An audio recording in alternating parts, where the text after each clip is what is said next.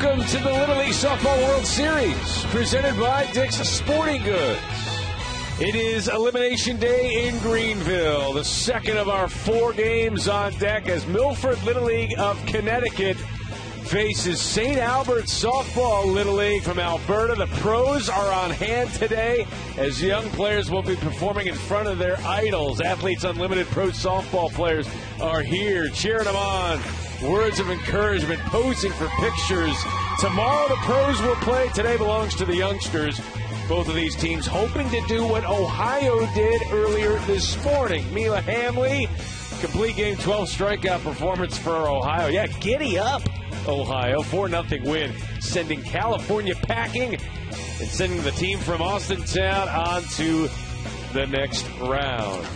One team is gone. We got 3 teams that are 2-0. A handful of other teams facing elimination, including the 2 we will see here in just a moment. Matt Chick alongside former Little League star Jenny Dalton-Hill. And Jenny, what a fun day, a fun week on hand. Not only do we have the Little Leaguers here, we've got pro softball players here, 2 worlds colliding, converging, and supporting each other this week. Yeah, both of these organizations have been wanting to hold hands and have an event like this for quite some time. It took a couple of years, but now the pros sitting in the stands watching these Little Leaguers play rather than the other way around. And they're going to be watching a pressure-packed game today because neither of these 2 teams want to go home. Canada didn't win its first game against Puerto Rico, but didn't quit either. Trailed 10-0, gave up 7 runs in the 4th, scored 9 runs in the final 3 innings. I was impressed with the way that the bats responded after that huge 4th inning that put them so far behind. They scored 3 runs in each of the final 3 innings to be able to come back with a great response, but not enough to come away with the win. They came up short in their first game. Last night in Connecticut's second game, they trailed 4-1 in the 4th to New York and wound up taking a 5-4 lead late. That they were able to put the bat on the ball with a ton of power, able to score runs and give themselves the lead. Impressed with the way that the bats showed up big time to give them the edge, but it wasn't enough. The 5th inning, big hits and a big response by New York gave them the win, the 6-5 win. It was errors that plagued Connecticut that gave them the loss. Yeah, 6 runs on 3 hits for New York as New York takes the game over Connecticut. Connecticut splitting their first 2 games after an 11-1 win over Italy. Let's meet the team from Milford.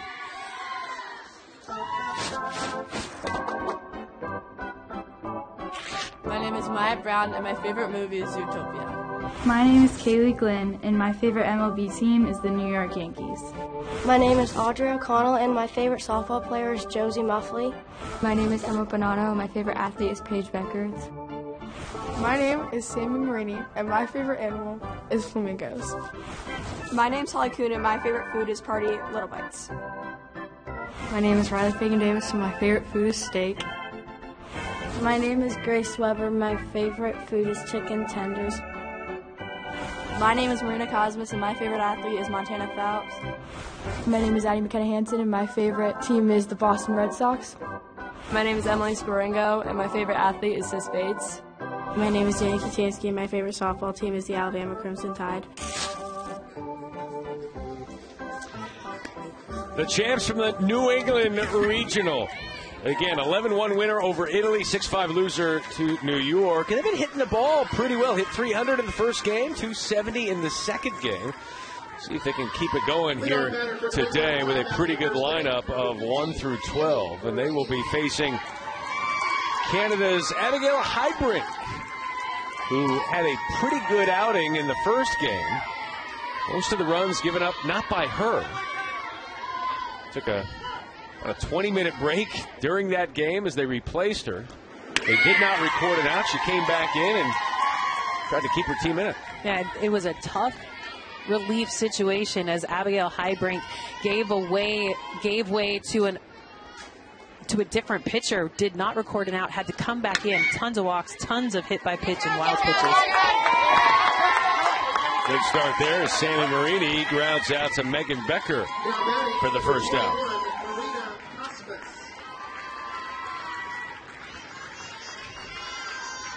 And there were some errors yesterday for Canada as well, or a couple of days ago. against Puerto Rico, trying to clean things up today. Here's Mariana Cosmas. 12-year-old. That one's inside, 1-0.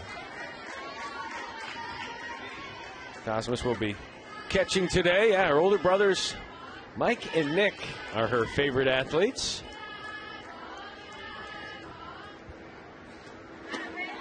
Another inside, 2-0. And Cosmas had a really good first game here at the World Series. She went 2 for 3 with 3 RBI. The bat went silent, though, in yesterday's matchup. Still hitting 400 on the week. Couple of runs, a few runs batted in, 3 runs scored.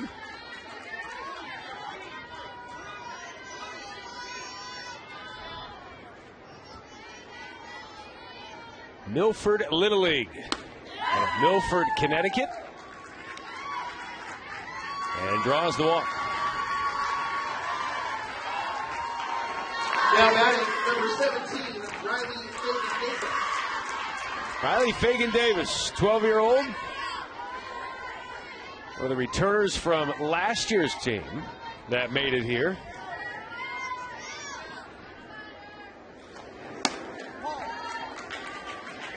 See if anyone wants to test the arm of Zeta Campbell. Yeah, early on, you like to see some runners in motion with some aggressive base running. With the defense pulled in, it does open up an opportunity to steal a base. There's some familiar names on this team from Connecticut from a year ago. Riley Fagan Davis, one of those players that was on the World Series team last year. She's joined by teammate Emily Springo from last year, but also a sister of one of her former players, Maddie Bonanno's sister, Emma Bonanno, on this team. 7 straight balls here. And finally a strike from the right arm of Heidbrink.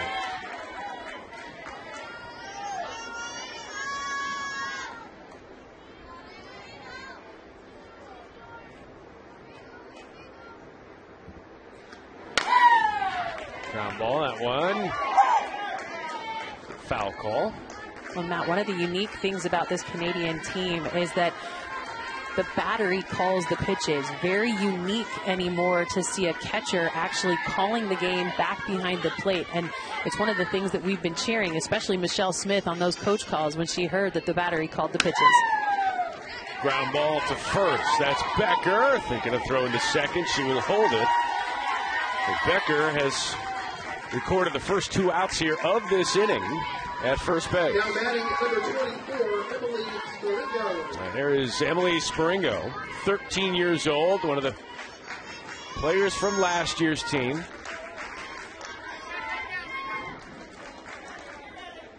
Hitting 800 this week, 4 for 5, 5 runs batted in, big swing and miss. Tied for the most hits coming into today this week with 4.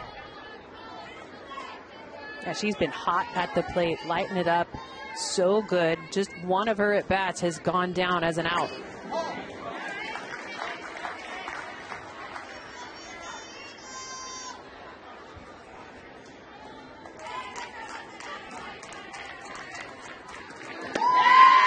Lays off of that one. Didn't go at all. That is 3-1 now. Check that, 2-1. Here to Emily Springo. Favorite athlete, Sis Bates, who's on hand today. Out of Athletes Unlimited. A couple of games coming up tomorrow, and those professionals in the stands here in the morning game, and another squad coming in here now. 2-2 pitch. Swing, gonna miss. Big strikeout there. Springo with a runner at second. Abigail Heidbrink gets the big swinging Springo down on strikes. Heidbrink able to get 12 strikeouts in her first appearance out here. This one gets her first one to get her team out of the inning. A nice little rise ball to get herself back in the dugout. North Carolina team, along with some pros, checking it out here today in the sun-soaked Greenville, North Carolina, Elm Street Park. Canada coming up to the plate. Let's meet them.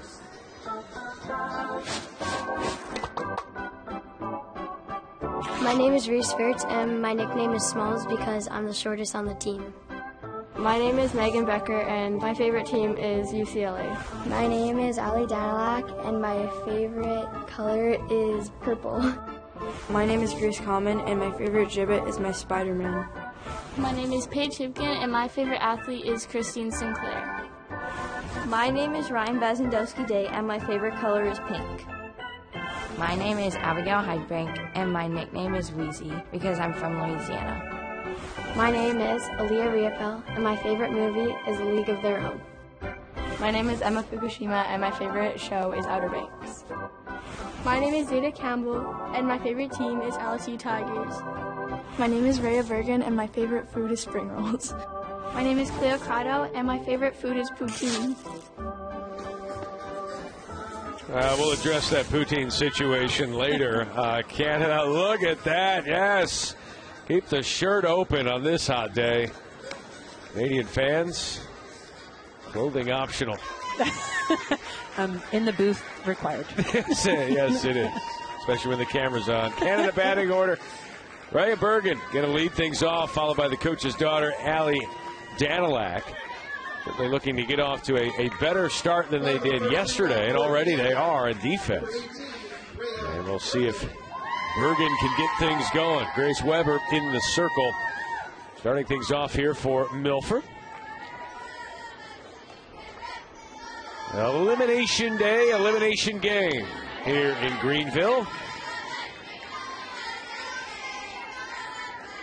Grace Weber, the 12-year-old, what are we going to see from her? You're going to see low 50s coming from the circle from Grace Weber.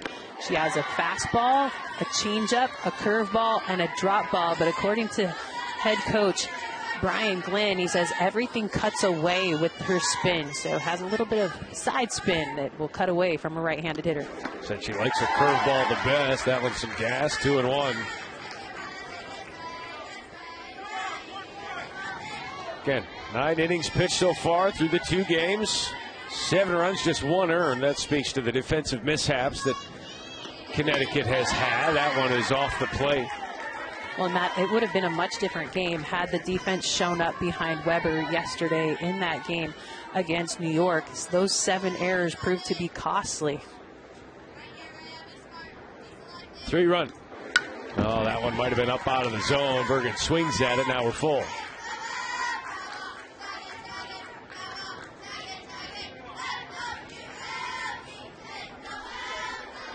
Rhea Bergen, solid in all positions they put her at.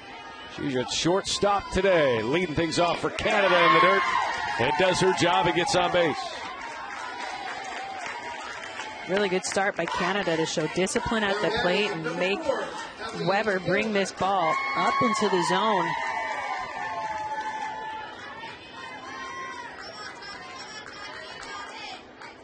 Bergen in regionals was 3 for 3 in stolen bases. See how aggressive they get here to start things off. Oh, Danilak, that one skied and goes foul. Fortunate there is the first baseman, Bonanno, unable to grab that one. We've seen some unique combinations that coaches have used now that the Little League rules have changed, making it a continuous lineup. So you see speed backed up by contact, backed up by power. And right now, Danilak, a lot of speed here in the box.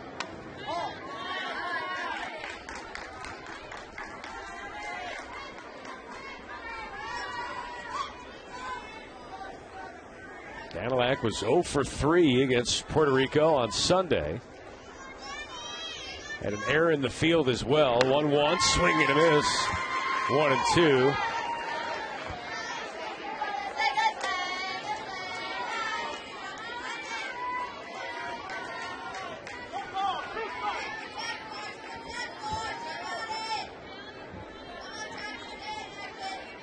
The 1-2 here from Grace Weber.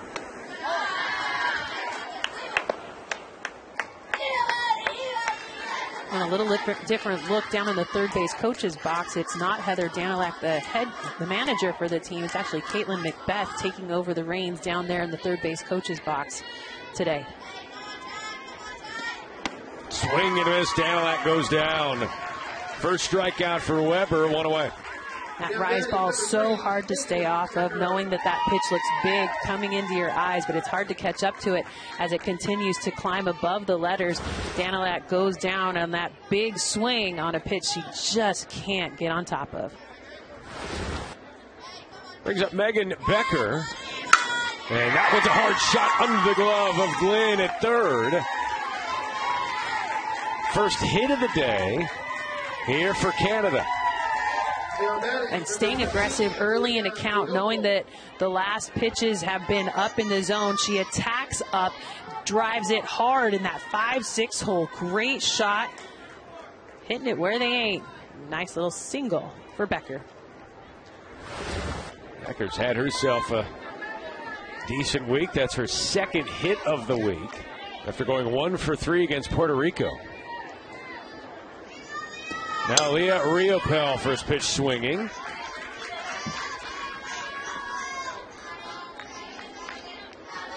Couple of runs scored for Riopel, and they lost to Puerto Rico.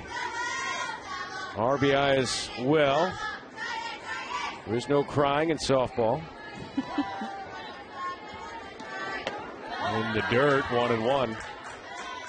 I like that the kids watch those movies. That is an ancient movie, truly. Easy.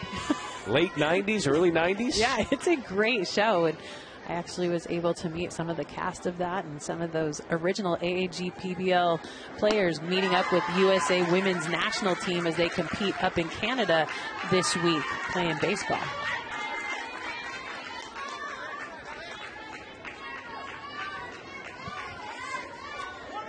One and two here to Riopel with 2 on.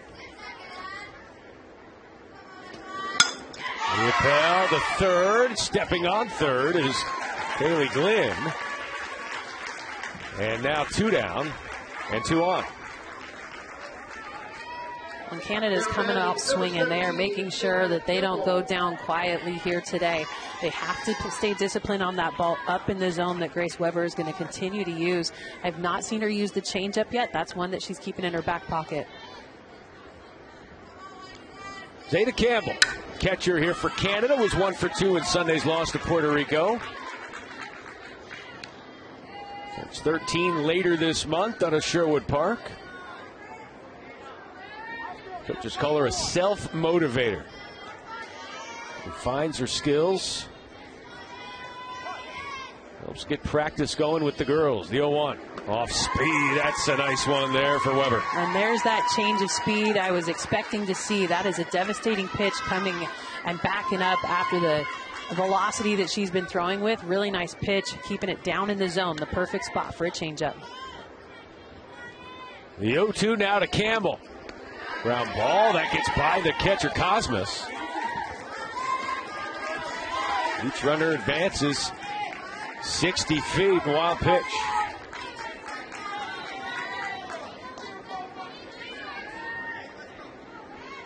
Becker at third, Riopel at second. When you mentioned Zeta Campbell's self-starter mentality, she is one of those players that is not afraid to work on her own, puts in the extra work in the dark when no one's watching and hoping it'll pay off here in this pressure situation to put a run across. Campbell skies this one in the infield, 2 outs. Now there's 3. Holly Kuhn makes the grab, 2 left after a base hit and a walk. No score, 3-1.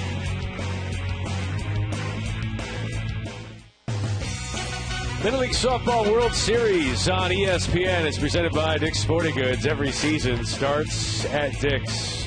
One of the legends of the game, Kat Osterman, throwing out the first pitch. Nearly took the glove off of Zeta Campbell. That was coming in hot.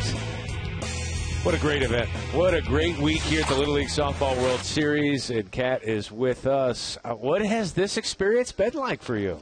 short and sweet so far. We got in last night. Right. But just coming into the stadium, and obviously the West team was still hanging out, getting to talk to them a little bit, even though they've been eliminated. Just the excitement of getting here. So many athletes play Little League, and I know I did growing up, and we never made it this far. But to be able to see this event and the way Greenville's putting it on, it's huge, and it's really a cool environment to be around. Well, and how cool is it to be able to come out here into a situation where these girls know you and they look up to you, and now you can give back in a pretty personal way? It's really fun, and I think, Jenny, you probably know it. As soon as you have kids, things kind of totally alter. And I have a stepdaughter who was playing Little League a couple years ago, and we watched this on TV, and, she said, oh, I want to be there one day. Now, granted, we've taken an alternate route, and we're no longer playing softball, but to be able to have athletes that, they know these athletes, not just myself, but the Athlete Unlimited athletes that are out here, and they have role models to look up to and tangibly that they can interact with. I mean, I got to play and watch a lot of the national team players, but that was it. You didn't have Pro League you got to see. So it's really cool to be out here and have these athletes be able to interact and, give back and talk to them about the sport and just about this type of environment and their career up to this point, because obviously this is the highlight of it so far. Yanni Katansky at the plate. Ground ball back to Heidbrink. One down here in the second. You are a member of the Little League Hall of Excellence as well. What are those Little League memories that you reflect on as you look and see these girls at this age? Little League was really my start. I started in first grade, quit for a little bit and played soccer, and then once our Little League grew again and first and fifth graders weren't on the same team, went back and played. But it was really where I started, where I fell in love with the game. I had coaches that, we played because it was fun. It wasn't do or die. At the end of the day, it was did we get better and were we learning? And so for me, I look back and, played in Bear Creek. I think, have my green jersey as part of a quilt my grandma made before she passed, and so I have that, and I think I sent my hat to the museum. They have that, but I had that Little League hat forever, and I just remember I'd look back at it and be like, oh, that's the one time I made the All-Star team, and, you get to play with your community, your friends. It's just so much more of a tight-knit group, and I think it's fun for these athletes to be able to compete in that type of environment to where it is their best friends left and right, and, their community gets behind them. When you were able to play in 3 different Olympics, to be able to go and represent USA, how is that different? I feel like it's very similar to wearing your city name and then your country name. It is. I mean, you wear your city name or your Little League, I think you start with your Little League, and then as you grow through regionals and up to this point, you become a little bit bigger. It goes from being your city to the regional. But it's very similar because there's a pride that comes out of, at age 12, your community. So representing that is what you know, and then obviously the older you get to represent, your college and, like you said, USA, and now you know what it means to represent USA and the pride with that. It grows throughout your career, but I mean, nothing better than wearing USA across your chest and being able to compete in the Olympics. Fortunate enough to, like you said, done it 3 times, but with some incredible athletes by my side as well. Kat Osman here, up in the booth. Legend and many other softball stars that are here. Just being able to meet and greet, and we have these questionnaires that these young ladies fill out. As Heidbrink gets another strikeout, that's her second of the day for Canada.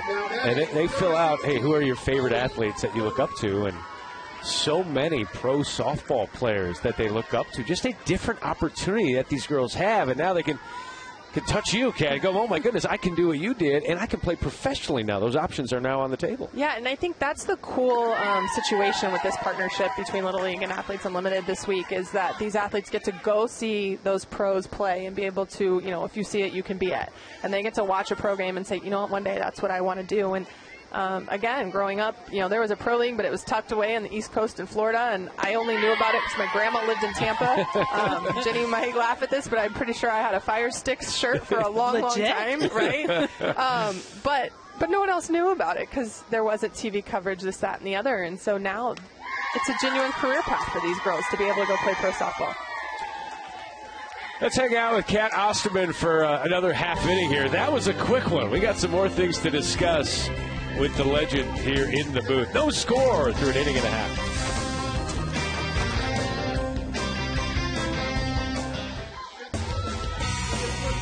This is the Little League Softball World Series presented by Dick's Sporting Goods. Matt Schick, Jenny Dalton-Hill, Kat Osterman here in the booth for another half inning. Three-time National Player of the Year, an Olympian, and some stars of the past, present, and future, all here at Elm Street Park at Stallings Stadium.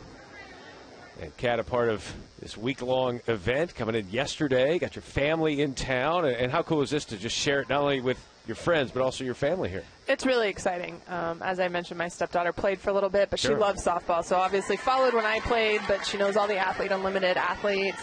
We watch this on TV, so she'll come home and be like, well, who won today?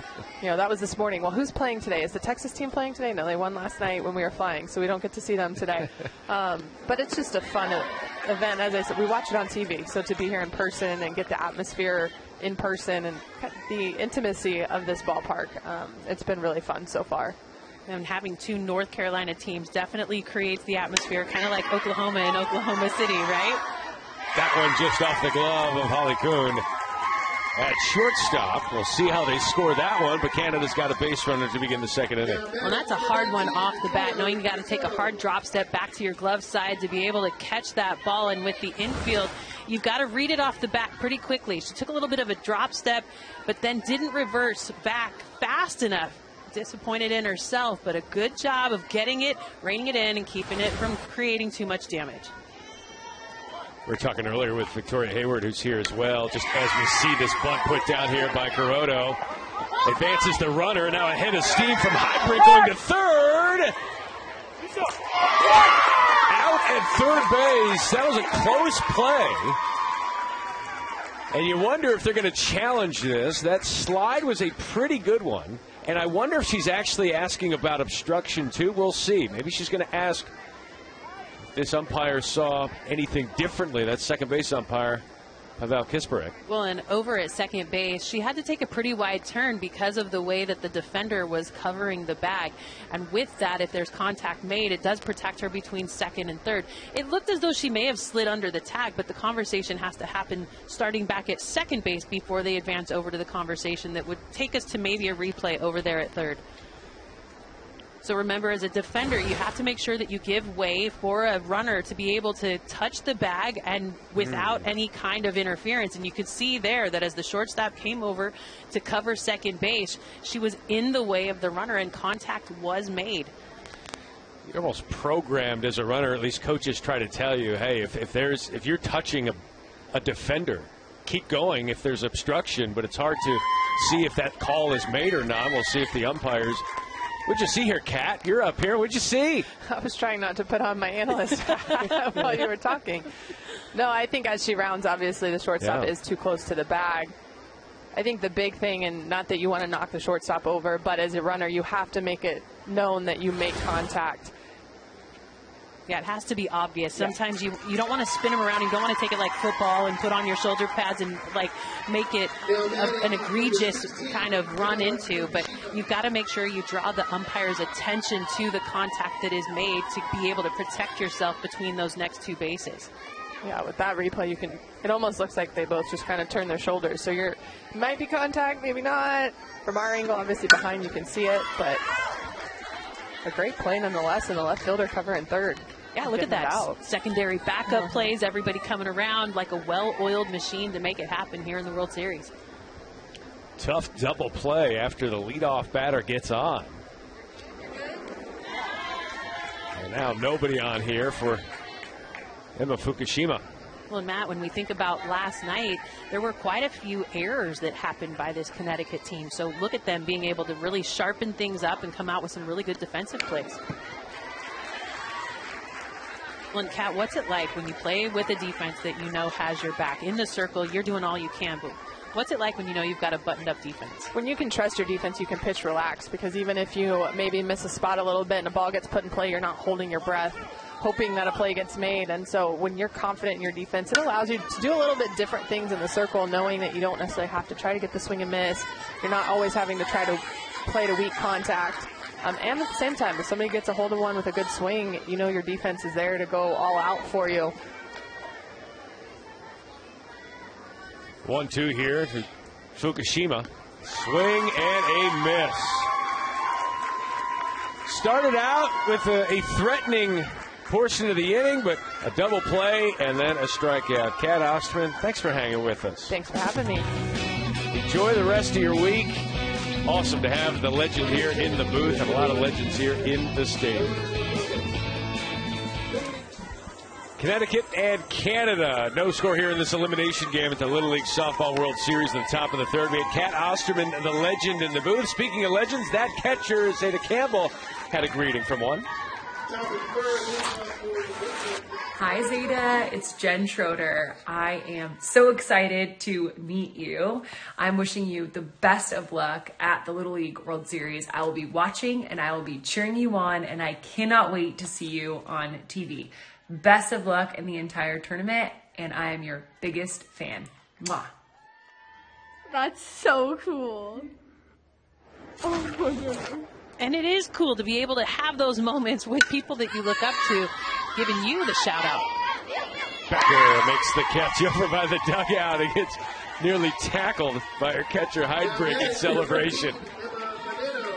Gotta love it when your defense backs you up. And Kat was just talking about that, how fun it is to play with a defense that you know has your back.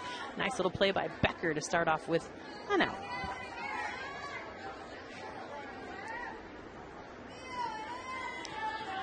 Pretty cool. You get to be a part of this. Get a greeting from Jen Schroeder. You're wearing the gear provided by Jen Schroeder.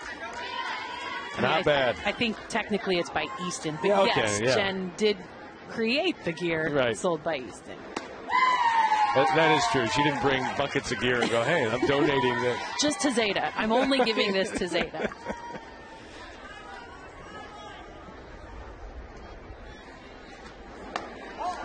But Jen does create custom gear for those teams that make the college softball World Series in Oklahoma City in this last year, doing that for Allie Shipman of Alabama, creating a really cool set of personalized gear for her to be able to play in Oklahoma City. Emma Bonanno. Swing and a miss, another strikeout there. That is the fourth of the day for Heidbrink, and she's dialed in again. Yeah, she is filling the zone and using that top of the zone to get the swing and miss. An impressive pitch that continues to yield that swing. It is so hard to lay off that pitch because it looks good out of the hand, but as it comes in, it continues to just stay too high and you can't catch up. Here's Grace Weber.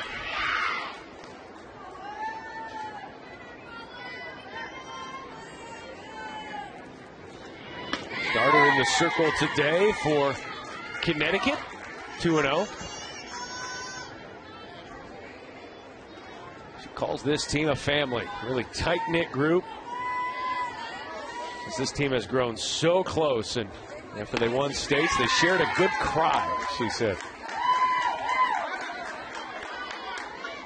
0 for 4 so far this week with a few strikeouts. 2-2 now. And that is a really nice cut. Very balanced in her legs, approaching the ball nicely. Just is not coming away with contact. Heidbrink. Drop third strike. Tags her out, completes the strikeout. And the fifth of the day for the Canadian pitcher. 3 up, 3 down. She retires the side for the second straight inning. No score in Greenville. That chick, Jenny Dalton Hill, no score. Connecticut and Canada. Elimination game here at the Little League Softball World Series. 2 hits for Canada. Connecticut still looking for their first base knock. Some great good luck letters and letters of encouragement from the Athletes Unlimited squad that's here. Yeah, Taylor McQuillan sitting in the stands right now, just talking with those players, sitting up here. Pretty cool to be able to get a handwritten note from and well wishes from some of the people that you've looked up to for so many years. Like that, compete and smile a lot. I saw that in one of the letters. There's Taylor. Yep. She's against the wall there in the back. Yep, right there in the middle, passing on knowledge to those North Carolina players. Big pitcher, quality pitcher for Arizona back in her collegiate days. a cool setting to be able to just sit next to these professional athletes from Athletes Unlimited, professional softball players who have been here before. Maybe not necessarily on this stage, not in this stadium, but have played at this level. Grace Common to center. Riley Fagan-Davis with the catch. Yeah, she tracked that ball so well, had a beat on it early and just able to coast underneath it, rain it down in. Really nice play in the outfield. Sometimes you can hold your breath when those balls go up, but not here at the World Series. You've got some quality outfielders playing here. Paige Hipkin, a 13-year-old, fouls away the first pitch. Call her Pager. Fan of Vladimir Guerrero Jr., Vladdy Jr., big Texas Longhorns softball fan as well. She might know Kat Osterman. She might just know who she is. That one off the end of the bat, right back to the glove of Weber, 2 down. Boy, that changeup really keeps you off balance. You almost, how do you read that out of the gloves or out of the hands so that you don't go forward? It's all about making sure that you're balanced in your legs, and the way you attack a changeup is as soon as you see it, you go ahead and sink into your legs a little bit to keep the bat back. That one couldn't do so. Allowed the bat to trickle out and off the end of the bat. You sometimes think maybe I can just foul it off. That one, she got too much of the barrel. Are you looking for anything, any signal? What can you typically be tipped off by? Well, when your pitcher swings the arm back, you can sometimes see a grip. That one in foul territory, going over to make the catch against the rail. Kaylee Glenn has made a couple of nice plays here today. Put a star next to that one. Defense showing up right now. Beautiful play in foul territory. She comes right up against the wall to be able to get that one. But look at the way she tracks it in. Goes so fast, works so hard to find it, find the fence, and get her team out of that inning. It's time to pick up the bats.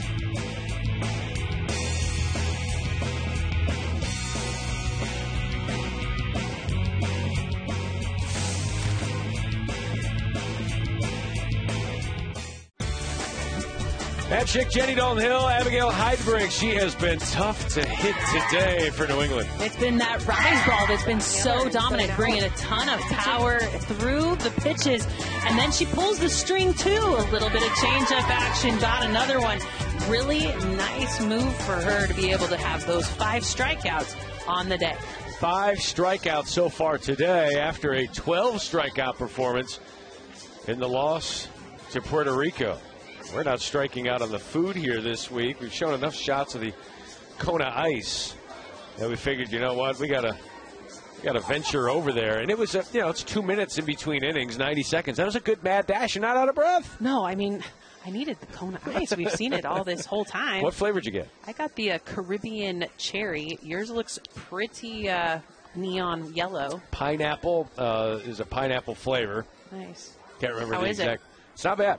It's not. It's pretty good. Kona Ice crafted. We had the ice cream yesterday. That was a little heavy. That's what ice cream is. Yes. This is more refreshing. Less heavy. Refreshing is what we're going to call it. On a hot day like this, Kona Ice, they should be making $1 million because it is so hot, so humid out there. Okay, maybe not $1 million. That might be pushing it. But with the kind of fans that we've got out here, you know that there's kids saying, Mom, I want a Kona Ice. Tell you, as a parent, you hear that Kona Ice driving through the neighborhood, you turn the volume up of the radio in the house, make sure no one can hear it. I don't know that Kona Ice is like the ice cream truck back in the day. When my kids were little, I called it the music truck because I didn't want them to know that it sold ice cream and we were going to have to run outside with dollar bills. The real feel, 103 degrees. I had someone say that the thing they told their kids growing up was the music was the indication from the truck that they're out of it. That's classic. Isn't that great? I love that. Sorry, they're playing every time they come by, they're playing this song. They're out. That's right. Come back inside, Billy. You have to get creative sometimes as a parent. You do. Thanks to those bringing us the Kona Ice. We will lunch on that. You got hot dogs, concession stand food. You've got the food trucks out beyond the right field wall. And that kid saying, I wanted a cone of ice, not a hot dog. She's like, finish your hot dog first, honey. You are a mom. I am a mom. you actually literally are. I literally am. And a grandmother. Congratulations. Thank you. So excited. That one fair territory. Nice field there by Becker for the first out. It was a good try on the drag bunt, but typically you want to take that drag bunt down the third base line to prevent that easy pickup and tag. So that collision could have been a little messy, but you want to take that drag bunt down the other side. I like that. You see the first base coach saying, hey, it's Nick Campbell.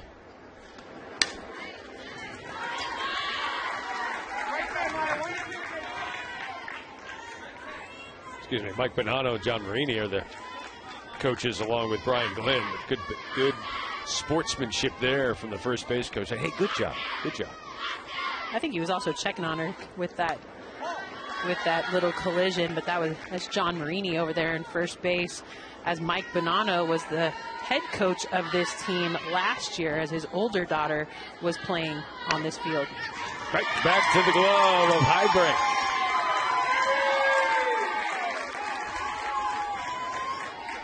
Now batting number 15,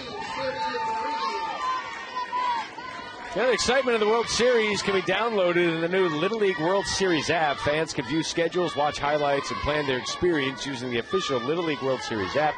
Download today for Apple and Android devices.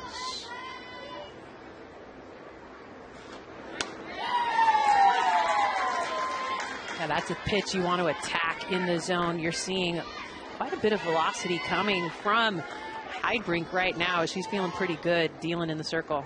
Sammy Marini trying to get on base here with 2 down. Led the team in runs batted in the regionals, and back-to-back little lazy loopers to Abigail Hydbrink. If she's not striking them out, she's getting them out. 8-pitch inning for Abby. Canada trying to get a run on the board next.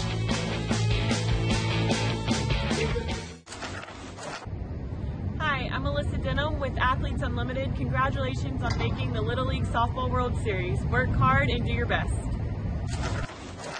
Are you requiring Arizona players to have to be a part of this thing? I mean, it's time to give back, ladies. And so all the Wildcats so far showing up well. Taylor McQuillan in the stands, Alyssa Denham with the shout-out. And I'm up here doing my best. Matt Schick along with future Big 12 legend. I know. Jenny Dalton-Hill. That's hard to say. Isn't that something? That's a big change for me. It went from Pac-10 to Pac-12. That was hard enough, and now we're going to have to go a whole different route. But that means all of our records stand, right? Because there will never be another. Right now, it's just the 4-pack trying to beat, and it's. That's right. Any conference records you held are likely going to remain intact forever. This was all part of your diabolical plan. You were the orchestrator of this conference realignment for your softball records. Did not want that to happen. That very was sad week last week in college athletics for a lot of people. It's just why Little League is so fun. You don't have to worry about realignment. This is a 12-team event, 12-team playoff, so to say. We actually did have some realignment with the New England bracket and all of that coming, so can't say it never happens here. Reese Wirtz fouls that one away. Still no score here in the bottom of the 4th inning. Elimination game. 12U softball.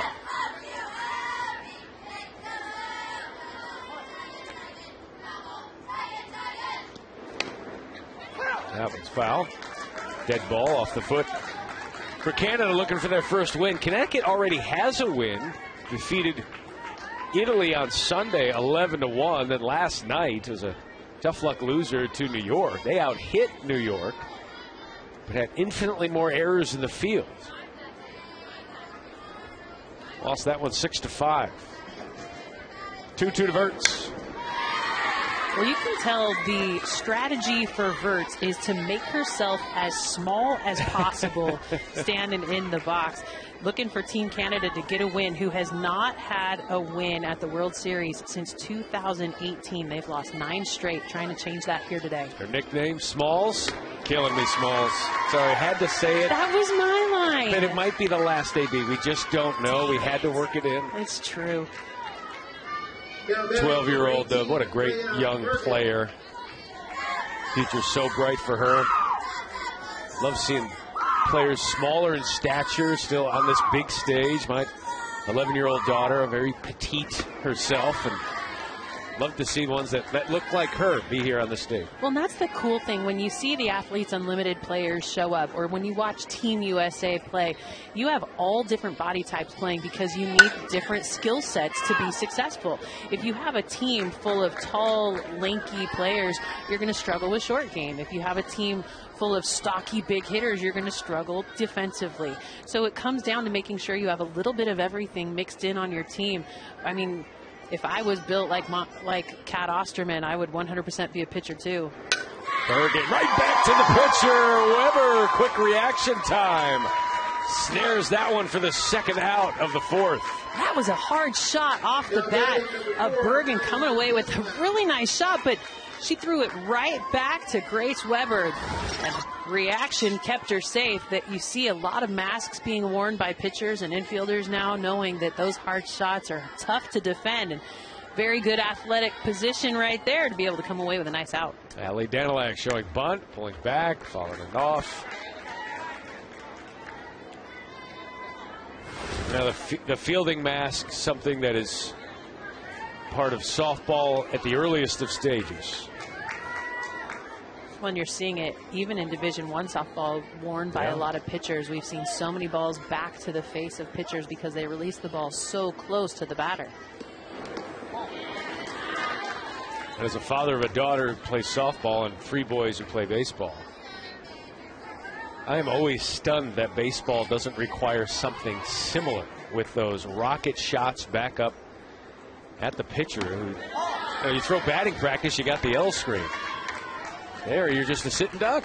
Well, you better make sure your pitches are moving and you've got a change of speed, right? But it's more, I think it's more important for those corner infielders who are so close to the batter.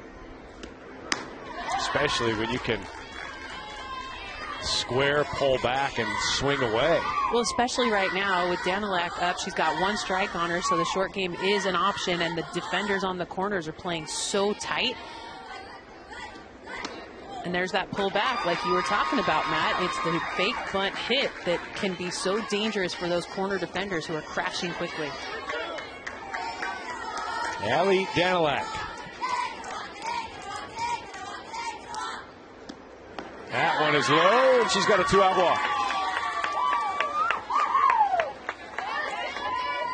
With a little dab on first base. Nice move. That'll work. What would your move be, Matt? Would you have a cool... I don't know. I always like to sling the arrow, but I don't know if you could do that on a walk. Dominant walk. Becker, that one's going to drop. Megan Becker put that one just in short left field. And now 2 on, 2 out, and the first run of the game is 120 feet away in the form of Allie Danilak. Well, Becker, perfect on the day, putting the ball in play, finding it where they ain't. Nice little poke into the grass to put herself on, extend the inning, and give Canada a runner in scoring position. Leah Riopel now. Canada 0 for 2 with runners in scoring position. Danilak, that throw back up the middle. Snared by shortstop Kuhn. You know, Cosmos is going to be very wary of that. You get Danilak is very speedy, trying to sprint off the base to draw something. Riopel swings and misses there.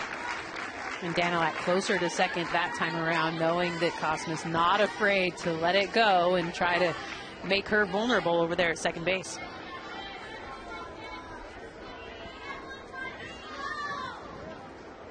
Big at bat here. 2 outs, 2 on, no score in the fourth. Elimination game in Greenville. And I like that approach by Riopel in that last pitch. She was kind of in yes, yes, no mode, meaning she was ready to swing until she saw it was a ball and then able to hold up. That's the kind of approach you want at the plate.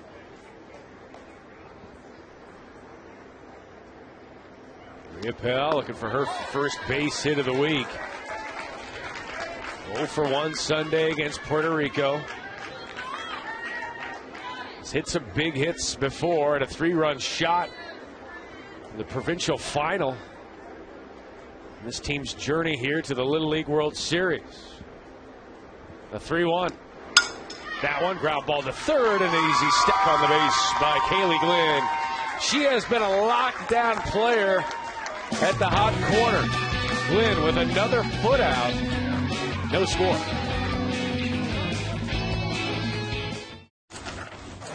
Hey, everybody, this is Michael Kay, but I want to talk to one person. That's Danny Katansky. She's on the Connecticut team in the Little League Softball World Series. And I know you want to be a major league broadcaster. So please work hard and then join me in the booth, because there's some people I will move aside just so you could be there and we could both scream together, "See ya!"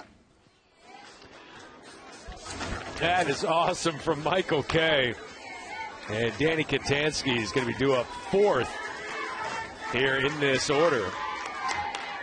Well, how cool to be able to have those kinds of goals. I didn't know that being able to wear a headset and call games was even a possibility when I was playing Little League softball and going to the World Series back then in Kalamazoo, Michigan. But to be able to have a shout out from Michael Kay, you've got to be kidding me. That's pretty cool. That is awesome. Marina Cosmas at the plate, and you just get the feel now, and it's, I don't know if it's an obvious statement to make, but one is enough here.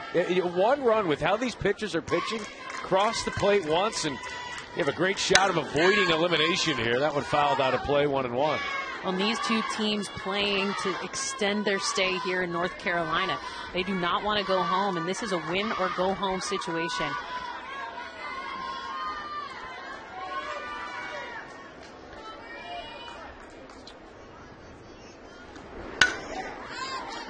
Foul ball here.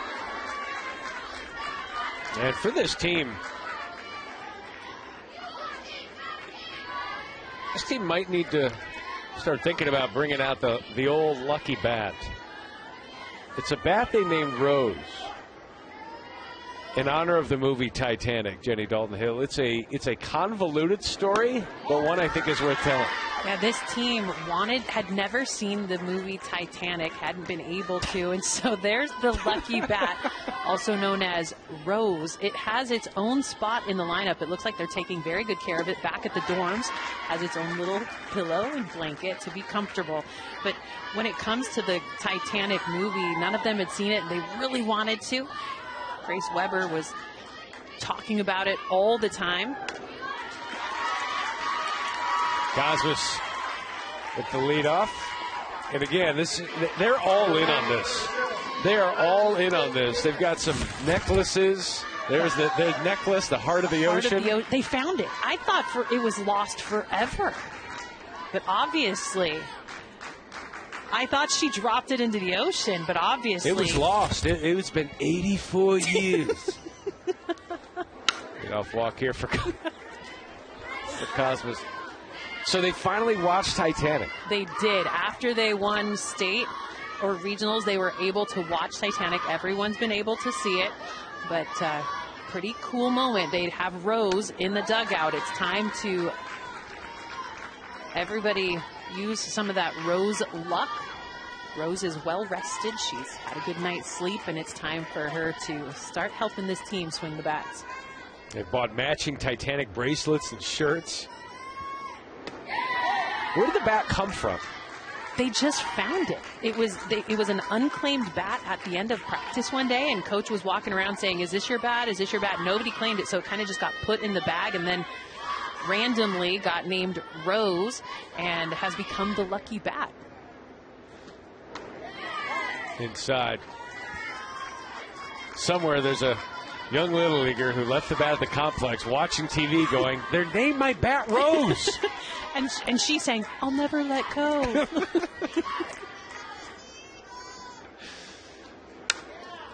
That one, little slow roller, can't let it go foul. It tried to, but and now we might have some obstruction or interference. What do we have there at second base? Says Cosmas was rounding second base. She didn't continue to go to third. And now the umpires are going to discuss this. Well, here's the problem with it, Matt. She didn't try to advance. Right. If there is any kind of interaction between a fielder and a base runner, you have to keep trying to advance to the next base. You were protected between those two bases in that situation. The umpire at second base did see that collision, so Pavel Kasparek was able to see that. He called it, but she didn't try to advance, so she's just a second. This one inside, and yeah, it's a tough thing for a player. You just need to be coached to, and you could see Coach Glenn saying, I need you here. When you run into that player, come here, watch me.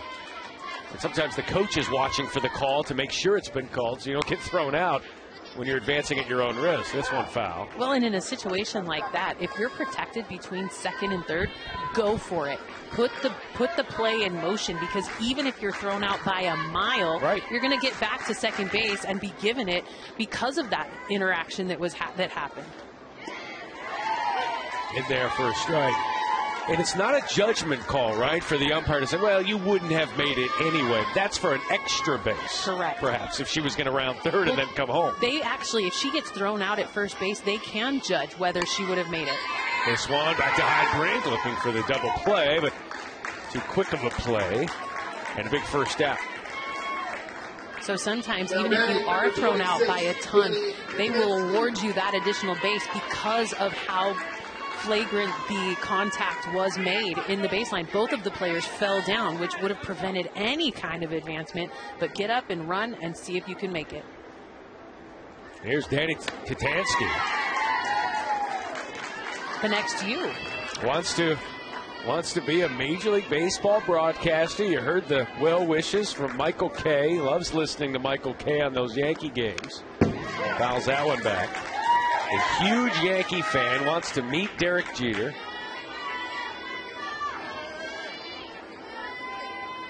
But maybe the coolest part about Danny Katansky's story is she's a hockey player, plays on the Wonderland Wizards, a team in Bridgeport.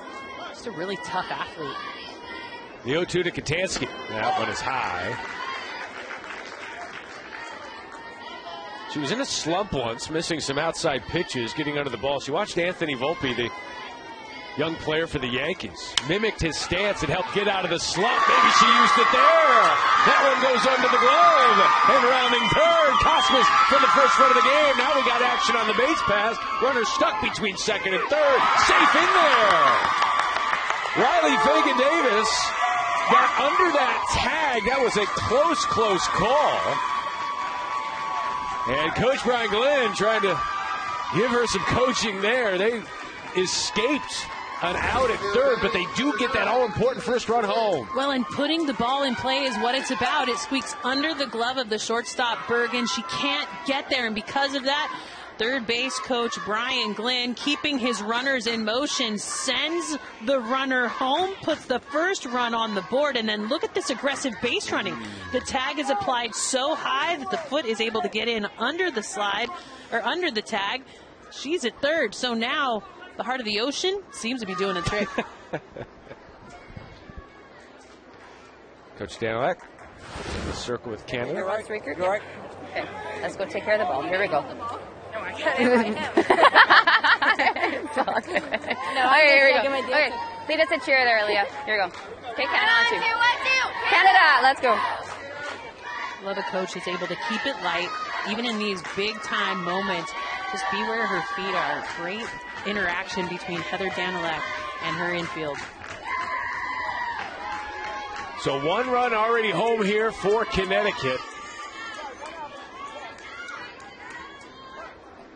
Danny Katansky coming through. Fly ball down the right field line, Glenn, and perhaps that was a good thing that the right fielder Danilek was unable to make that play, because a tag-up situation was certainly in play there at third. Well, and over at third, Riley Fagan-Davis was ready to tag up, seeing that that ball was heading foul. She did the right thing by going back to third base to tag up. And with less than one out, your job is to read it off the bat. If it goes up, get back. If it's down, get ready to advance. Glenn swings through that one, 2 strikes. That ball angle reads are so important off third base. Matt, you and I were talking about drills you can do with a team before you go into competition. That's a really good one. Just read ball angle. And that one is foul.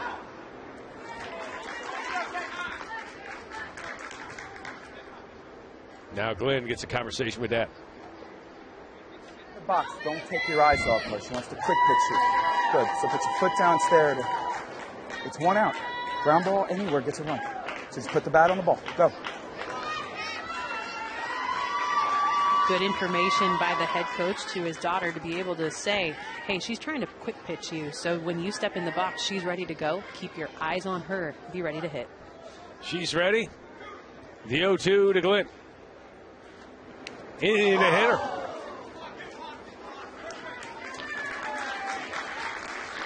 Bases are now loaded for Connecticut.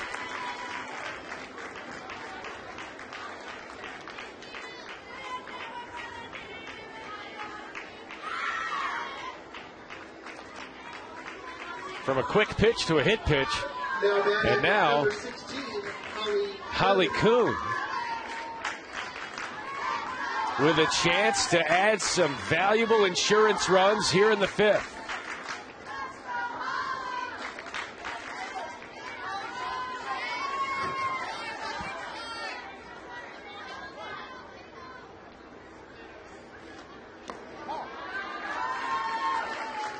Her favorite movie, Sandlot, as well. So instead of being the Sultan of SWAT, we call her the Queen of Crush. She's still looking for her first hit here in the World Series. But right now would be a pretty pivotal moment to be able to put the ball in play. And the game-winning run batted in to win states this season for the team. That went inside 2-0 now. Well, and for Heidbrink, she's been throwing the ball up in the zone, getting some swing and misses, but now she's trying to really jam up these hitters and prevent the ball to the outfield. There's that up pitch that has been very successful for her. I would expect that she would go right back to it. That is a pitch that is so hard to catch up to as a hitter. 2-1 here to Kuhn. Kuhn pops this one up behind the backstop. Campbell unable to get to that one. 2 strikes now. A big pitch up coming from Heidbrink. Elimination game between Connecticut and Canada. Connecticut from Milford, Connecticut. 1-1 this week. A win on Sunday, a loss last night. They're up here in the 5th. That one is lasered to left field. That one is down. Riley Fagan-Davis scores. Bases remain loaded. There's your insurance run. And a pump of the fist from Coach Glenn.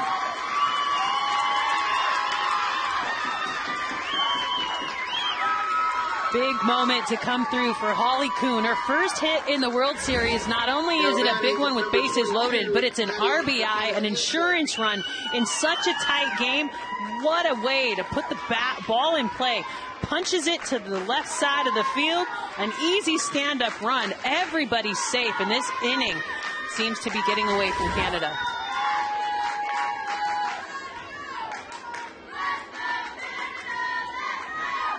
Leave it in the zone. What? Addie McKenna-Hansen now with the bases loaded. Swings through that one, 0-1. That was a big RBI single for Kuhn. Well, down here in this part of the lineup, she's got a ton of power. What a great spot to have her up in with bases loaded.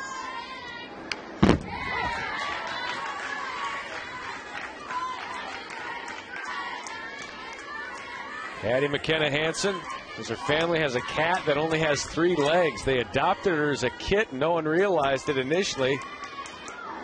She had 3 legs. They call her Tripod. I mean, if there's a more perfect name, I don't know what it would be. Trace, maybe? That cat is full of sadness every time her name is called.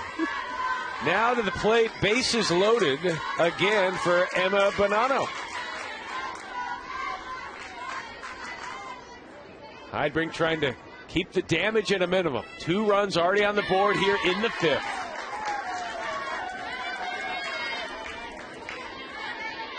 Coach Glenn at third, telling Bonanno to just keep that front shoulder in, just opening up and Shortening that bat.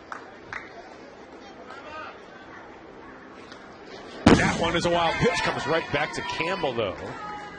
All the runners will hold. Well, that's a good read on the bases, knowing that that one punched right back to the catcher. You're not going to have time to come back to it. So really good job of just staying over there on the bag.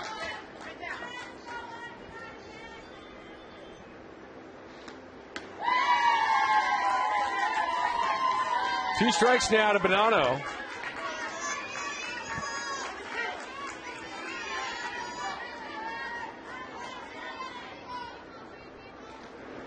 Fouls that one back.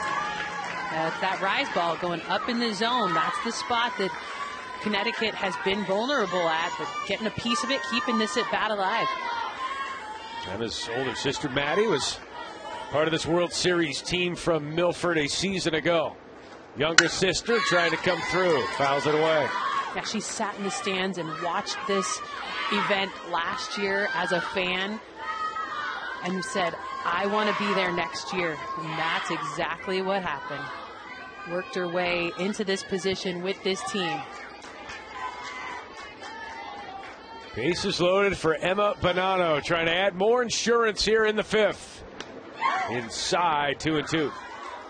I appreciate trying to jam up a big hitter like Bonanno, who has shown some really good swings on those balls up in the zone. But keeping it in over the plate is so important. You don't want to hit a batter here. That one is flied to right. Danilak under it and makes the catch. Gets the big hug. But Connecticut with a couple of big runs. 2-0 over Canada as the bats come through.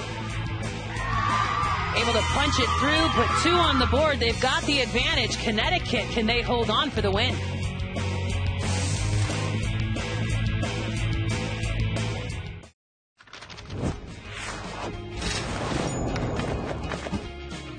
Who would win a contest eating the most poutine? Oh, me. I don't like poutine. Or I've never tried it, actually. So poutine is fries, gravy, and cheese curds. And I like it because it's good together. Like, it just tastes good. I think poutine is a mess on a plate, personally. Never judge a book by its cover, Abigail. Don't judge a book by its cover, Abigail. I like that from Zeta Campbell. Poutine, which emerged in Quebec in the late 1950s. And cheese curds, French fries, and gravy. I mean, sign me up 8 days a week. I'll be in that eating contest. I don't know, though. I mean, for Abigail, she moved to Canada after living in Louisiana. Mom's job transferred them up there, and I'm going to say there's quite a few more things in gumbo than there is in poutine. You got the gumbo eating contest and the poutine eating contest. I'd go to both. Zeta Campbell leading things off here with her poutine-hating teammate Heidbrink on deck. That went down the right field line and just fouled. Now Canada down to their final 6 outs here. Start counting outs at this point. After 9 runs in the loss to Puerto Rico. Still looking for their first run today. That one down the left field line, under the third baseman's glove, Glynn, and a big leadoff single for Campbell. She went down the right field line for the foul ball and goes down left. Well, and what is it about this Canadian team that says our bats will come alive when people score on us? We saw the big 7 spot put up against Puerto Rico, and then the bats came alive. They were able to put 9 runs on the board, but it wasn't enough to get the win. Now with 2 runs on the board, the bats come alive again for Canada. Heidbrink, first pitch swinging. This was to deep left center field, ranging over to make the catch over the shoulder. Addie McKenna-Hansen. That looked like something that might go over her head. Not sure if she lost it or just took a bad angle, but you know what? When you're When you're tall, you can make up for it. Yeah, those extra inches in height definitely helped her there because that ball looked like it was going to sail over her head. But look at the last little reach, grabs the out. Little happiness by Riley Fagan Davis. And back behind the plate, Marina Cosmas knows, yeah, that was a big out right there.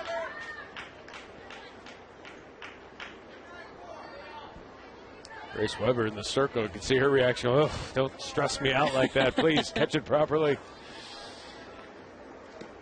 Cleo Carudo.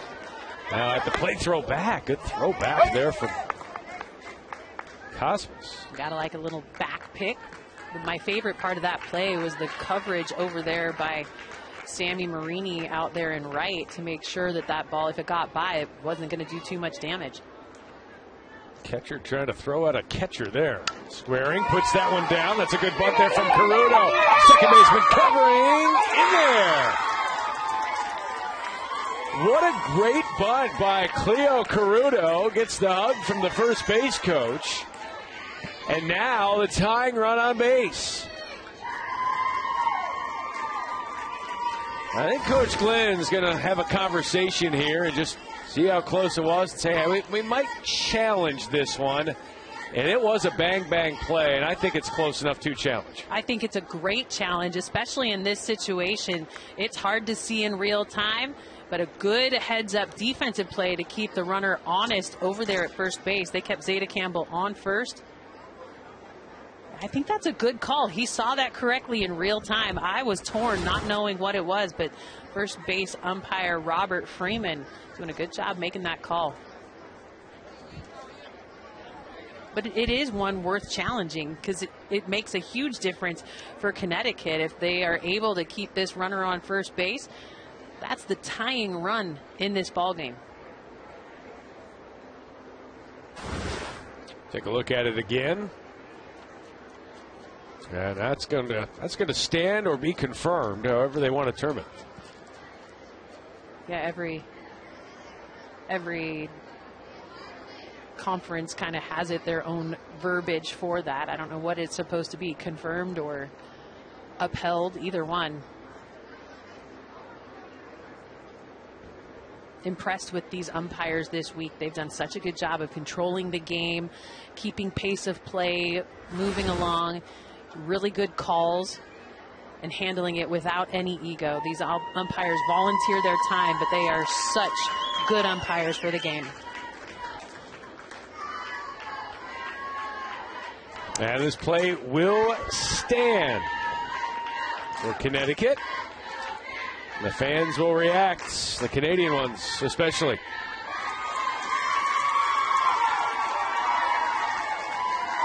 Good speed down the line from Carudo, who put down that bunt. Yeah, that play is made possible by Corito down the line.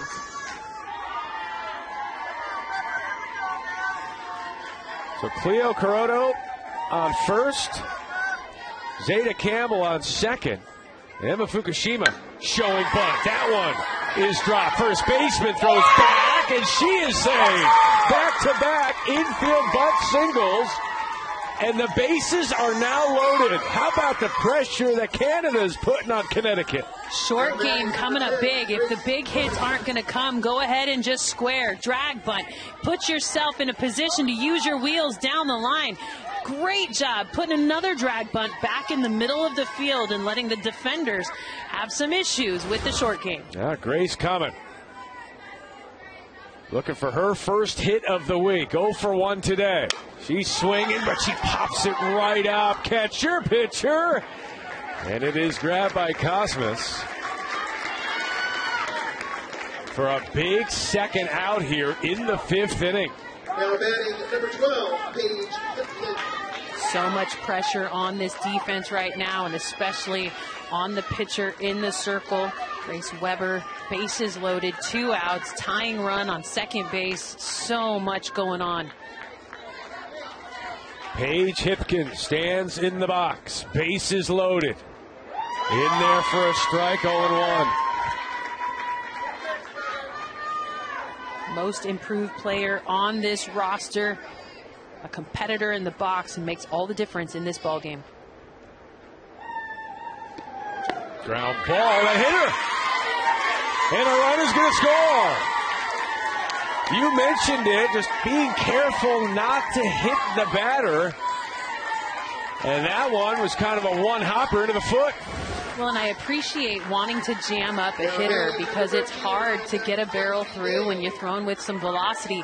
But when that screwball gets away from you, you run the risk of hitting the batter, and that's what happened. We've seen it a couple of times in this game. That one is a huge one, though, as it puts Canada within 1 run. 2-1 now. You hit the 10-hole hitter, and now the 11-hole, Ryan Bazandowski-Day, comes to the plate. They're making sure that Hipken can run. 4 outs at every base. A big 2-out rally here for Canada.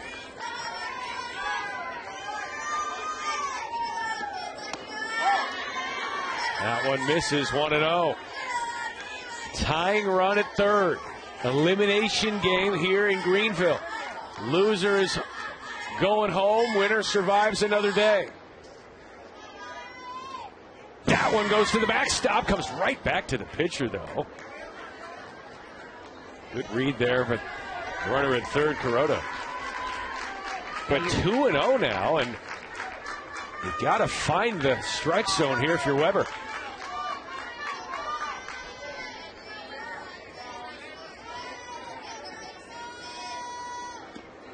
Oh, that one was high in the zone. A swing and a miss, 2-1. And I get it. That ball up in the zone looks big, and in a 2-0 count, I'd be swinging out of my shoes too, but you've got to show plate discipline and make this ball be close to the plate to be able to do some damage. Weber, 2-1. That one is low, 3-1. Tying run at third.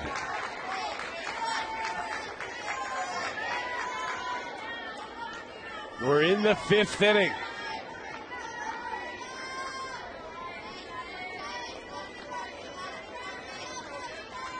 Ryan Bazandowski-Day.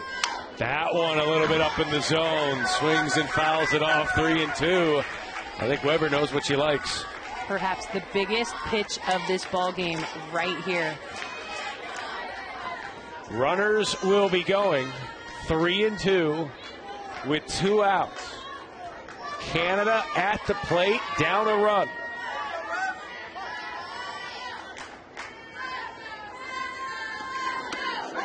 That one is up in the zone, and it's ball 4, and we're tied in Greenville. Ryan Bazandowski-Day had swung at 2 pitches very similar to that and fouled them off. She lays off this one, and it's ball 4. It definitely is. Look at the plate discipline to not swing at that pitch again. Huge moment, and I like the leadership being shown by the catcher, Marina Cosmas, to come out and bring everyone together before her head coach walks out to the circle. Listen to the coach. I thought you said it was off the plate. He said it was. Oh. It was dead right. Hey, they look good to me. But, girls, we can't... Hey, we don't leave in the past, do we? What do we need right now? We need 1 out. Give me 1 out. Knock it down. Knock everything down. Make a play somewhere. Got it? Let's go.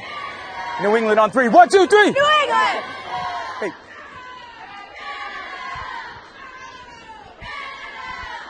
Well, that ball was high. It's hard to tell in terms of inside, outside from the dugout where that pitch was. And she's right. It was down the middle, but that pitch a little too high to be called a strike. Coach Glenn not liking the call, but cannot live in the past, as he says. So now you got the 12-hole hitter, Reese Verts, at the plate. And what's great for Canada now is you've gone through the lineup. You've tied this game up. The top of the order is coming up. And you're going to go into the 6th inning at least tied. They hope they have the lead. Verts could be a hero here. Swings through that one,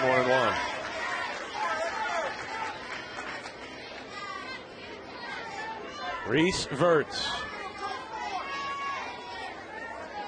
Small but mighty. Chance to deliver the big blow. 1-2.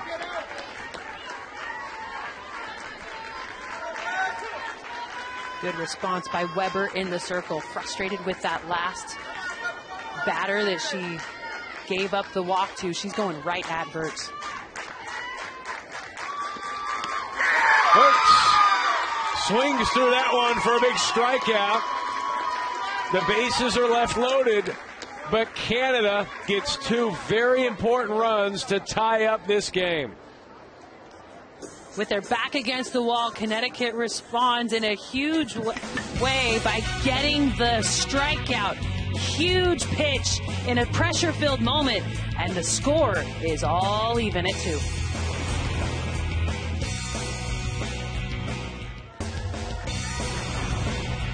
This is the Little League Softball World Series presented by Dick's Sporting Goods, Elm Street Park, Stallings Stadium. Awesome to see these young girls compete, and we're going to be able to see the professionals compete as well. History is going to be made this year as the professional softball games come to Greenville, North Carolina. First ever Athletes Unlimited Pro Games at the Little League Softball World Series. That's coming up tomorrow on Wednesday. Learn more at littleleague.org/athletesunlimited. They've been here today watching these young athletes, providing some words of encouragement, some letters of praise. And here watching a really good game. Tied at 2 as Heidbrink misses the strike zone both times. Well, and there's so many emotions flowing on both sides of the ball right now, knowing that there's just 3 outs left for both sides to be able to plate a run and get a win. As this is an elimination game, one of these teams is going home at the completion of this one. Grace Weber did a good job in the circle today for New England, and Connecticut swings at ball 3. Now we're 2-2.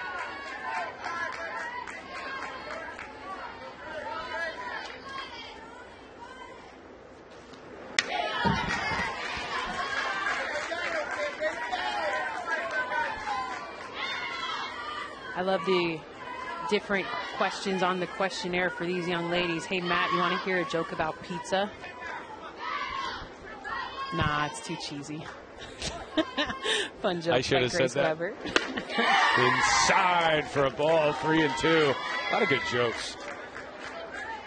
Yeah, these girls know. She wants to be she's a comedian on this team, and she's always cracking jokes, always keeping things light. How about a leadoff walk? Jokes on Canada. Leadoff walk for Connecticut now. And the go-ahead run is in on first here in the 6th inning as the 11-hole hitter, Audrey O'Connell, comes to the plate. 10, 11, and 12 here to lead off this 6th inning. O'Connell looks to square. She does. Heidbrink's only plays to first. Covering there is Peroto. And now the go-ahead run in scoring position. Well, I like that move by the coach for Connecticut, knowing that this is a one-run ball game. If you can push one across and just hold on, you've got the win to advance. Got to think the bunt's on the table again here, right? Most definitely. Maya Brown. No, she's swinging. 12-hole hitter, Maya Brown. She's been working on her hitting. Ground ball this way, wait. And with that instruction, there's no bunting here. No, definitely not. And Maya Brown wears the number 3 here at the World Series, but typically wears number 27 in honor of her dad. So a special number definitely for their family.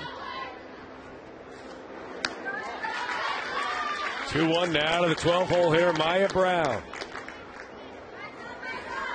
Originally from Poland, born in Poland.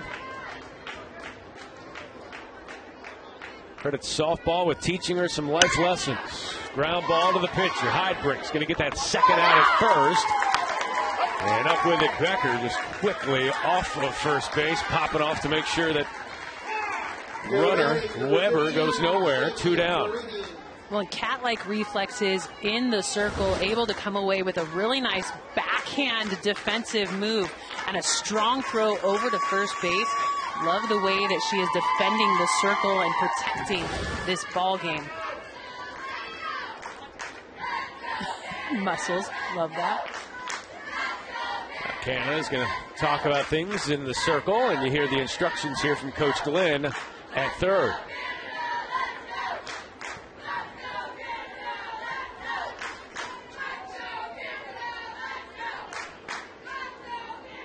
Your attention, please, number 3. We love you. You're the greatest. You're complete. Not your parents sometimes, or to PJ, but to me, I love you. I love you. Everyone else doesn't love you. I love you. Okay? Hey, go have fun. Go get it. Go get it. Love those positive words. The last thing she hears before she steps into the box. One of the coolest things you can do as a coach is just build up your players in a moment when they might have some angst, some concern, some anxiety creeping in. 0 for 2 today. 2 hits on the week. Marini looks at strike 1. And remember, this battery is calling their own game. The pitches are not coming from the dugout, so it is all up to Zeta Campbell and Abigail Heidbrink. Maya Brown is your pinch runner at third. She's coming home. Heidbrink throws home! And she scores the go-ahead run, and heading to second base is Marini. Maya Brown was the courtesy runner, the slow dribbler to the pitcher Heidbrink, who clearly didn't think she had a play at first, comes home with 2 outs. And I think she did have the play at first, but sometimes when you see that runner coming home, it gets into your head. It's one of those things where you have to think about it before the play happens. With 2 outs, all she needed to do was throw to first base. We know that she's got a rocket of an overhand throw, and she just allowed the emotion of the moment to get to her as she threw home instead of going to first and ending the inning.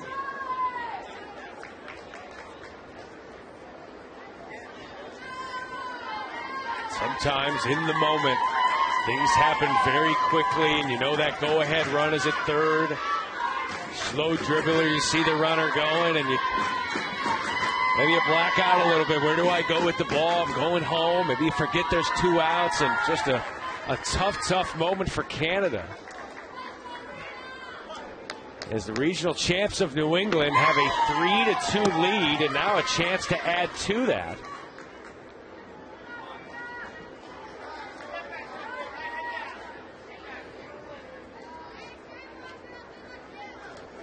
Cosmas, that sounded like it hit her.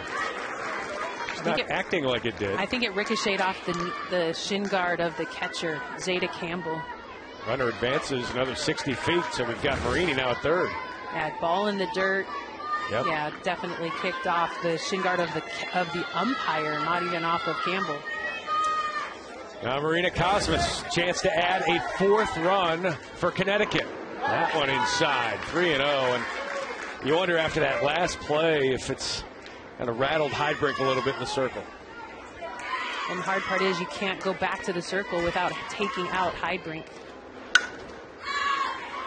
Fly ball, that'll fall foul, 3-1.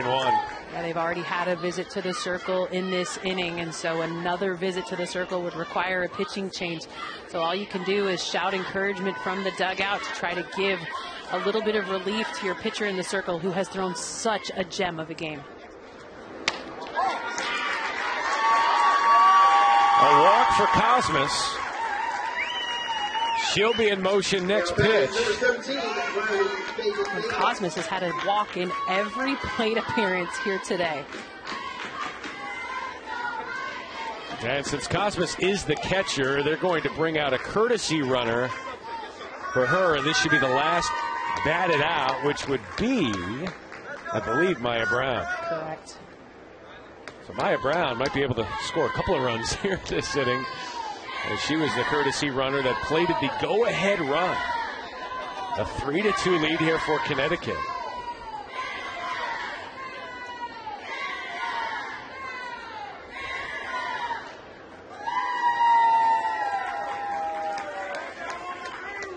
John! John! John! Attention please, number 3, Brown, courtesy runner at first base.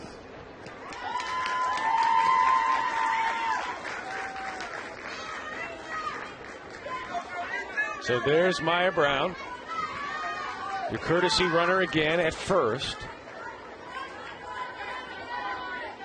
And you've got Marini at third. Runner goes, the throw down, and now another run's going to score. They throw it down, and now everybody's safe, and another run scores. 2 runs have come in, an insurance run. It's 4-2. You knew Brown was going to be running from first. She draws the throw. The run scores before they can even consider getting an out, and that is huge. I think I would have allowed that runner to advance over to second base and then just try to let my defense play. They've got great defenders. They've got a great pitcher in the circle. That one right back to Heidbrink, who catches the ball and throws it down out of frustration. Tough inning for Canada. 2 runs come in for Connecticut. They will go to the bottom of the inning trying to close this one out.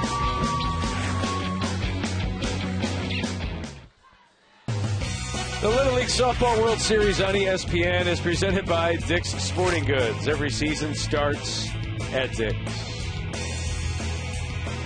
You want your child to experience the teamwork and fun of Little League baseball or softball? Play littleleague.org. Enter your address to find a Little League community program near you.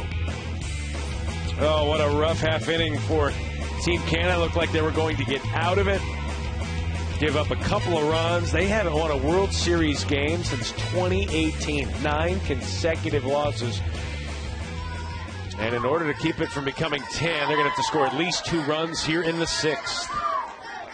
They're in a really good spot, though, Matt, as they have flipped the lineup over back to the top. They start with 1, 2, 3. 3 of their best hitters. Ray Bergen has been on base once today. She leads things off for Canada. Fouls that one back. Canada team that hasn't been home in a few weeks. They were in Vancouver right after their Alberta playdowns. Went into Vancouver, British Columbia, the end of July. Came straight from there to right here in Greenville. And we're hoping for a much longer stay than it could be if they don't score 2 runs.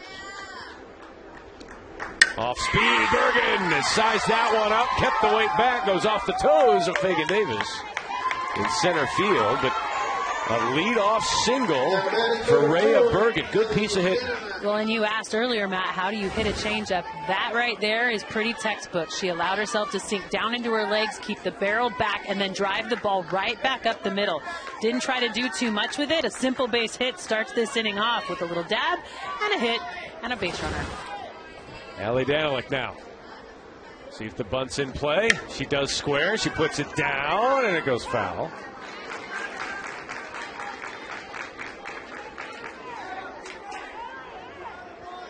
Danilick has squared to bunt, I think, more than any other player in the tournament. She has used short game a ton. And you're not bunting to sacrifice. You're bunting to get on base here, down 2, with the runner at first. They are playing in. She pulls it back. It gets right to the pitcher, who throws it to second for 1. Not in time. The second base umpire making the call that the fielder was off the base, it appeared. And we'll see if they challenge that call. That appeared to be out on a bang-bang play as Weber threw to second base. Yeah, and if you remember, it doesn't require a tag, and with these bases that are breakaway, it's hard to tell sometimes when the runners slide in, but that right foot does look wide of the bag. That's a great call by second base umpire Pavel Kasparek. And they're going to challenge this call. That looked like an out from here, but it looks like this should stand. Yeah, with his angle back there, he was in the perfect spot to see the footwork of the shortstop. Holly Kuhn coming over to cover the bag. Yeah, you had the corners playing in on the bunt. She hits it right back to the pitcher. And the question is there enough to overturn the call? I don't know. I think that angle is going to be hard because it looks as though there might be contact with the bag, but you don't know. I don't know that we have another look of it, though, because our first base camera would have had a responsibility of a different position. So Good job by the second base umpire to see that in real time. In this review, it appears as though the ball gets the back of the glove before the foot hits the base. But the question is the fielder's foot on the base? Well, and it all comes down to defensive positioning, too. In this situation, you should be covering second base almost like a first baseman in front of the bag with a little bit of a stretch. It's hard to get there in time to make that happen, but you should always move through the front of the bag rather than the back of the bag when the throw's coming from the inside part of the field. If it's coming from the outfield, you cover the back of the bag. From the infield side or a pitcher, you got to cover the inside part of the bag. This might be the kind of call that whatever was called on the field is going to be the call that stands. If he had called her out, there's no way to tell if the foot was off the bag. Yeah, this one's going to be hard to change, knowing that our camera angles weren't able to pick up a different look, and so it's the call on the field was probably the best look of any. And Canada is going to be in business.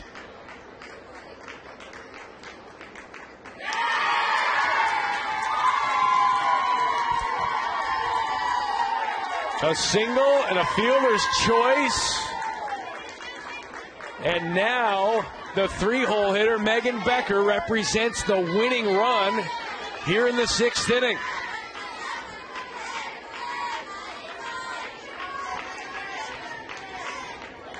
Tying run on base, winning run at the plate. Elimination game here at the Little League World Series. Becker swings in her eyes, 0-1. It's in these moments when you know you have to put the ball in play that you have to take a deep breath and recenter yourself and focus yourself down in the zone, knowing that the top of the zone has been a vulnerable spot. Way high. Think about Canada. They've done all their damage in the late innings. 9 runs yesterday in the final 3 innings. 2 runs so far in the final 3 innings here. 2 in the 5th, trying to add more in the 6th. Becker fouls that one back. Well, it's just crazy that this Canada team doesn't score runs until after scored upon. Big moments, big time hits. They came up short, yes, against Puerto Rico. Are they going to be able to score enough here with no outs and runners at first and second? Becker. That ground ball gets by the catcher. Runner goes. Throw to third in there. Wisely holding the runner at third. And now the tying run is at second base. Outfield, cut 4. Outfield, cut 4.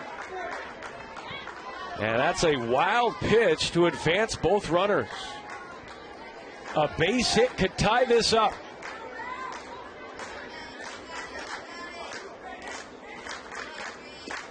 Becker to third. We're going home, and now the runner's going to dive back into third, and she's in there, and the bases are loaded. Really smart base running by Bergen. And she's a little bit nicked up there on the play. Well, I was worried when she took off on this and she was going to be out at home. She put the brakes on quickly, knowing her mistake, and then able to come back, get to third, recoup, and no damage done. Tough situation. That's the right play. But if you wouldn't have gotten 1, they would have scored. Bring it in, we go 1. Got it? No. I mean, we're going 4. We're going 4. Bring it in and go 4. Hey, you should have went to 1 there, right? Up by 2, right? Now we got to fight. Now we got to fight. It's okay. Right now, get the ground ball, go home to 4. Got it? Careful on any secondary plays. Let's go. We are! Oh, my God. We are! Let's go. Yeah. Love that the defenders were in touch with what he was saying. He said, go 1. They said, what? Oh, wait, go 4. They said, no. And it's not a home to 4. It's a home to 1. If you can get a double play here, that helps you out, making sure that defensively you're all set to go. Pretty loose in the box, though, for Aaliyah Riopel.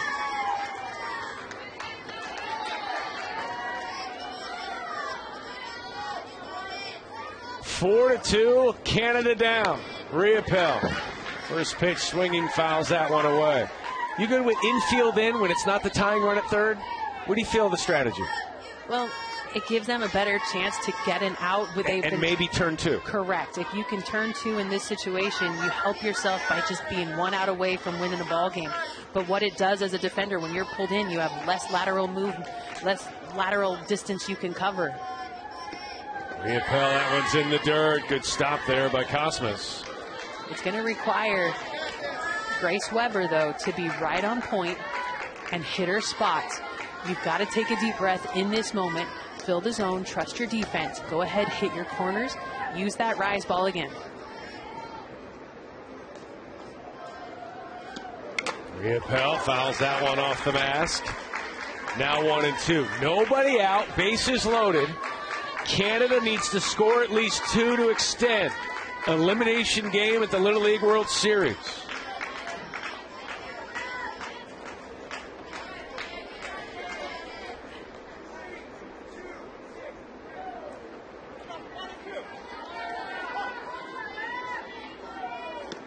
Riepel, that is through the hole on the left side. 1 run comes home.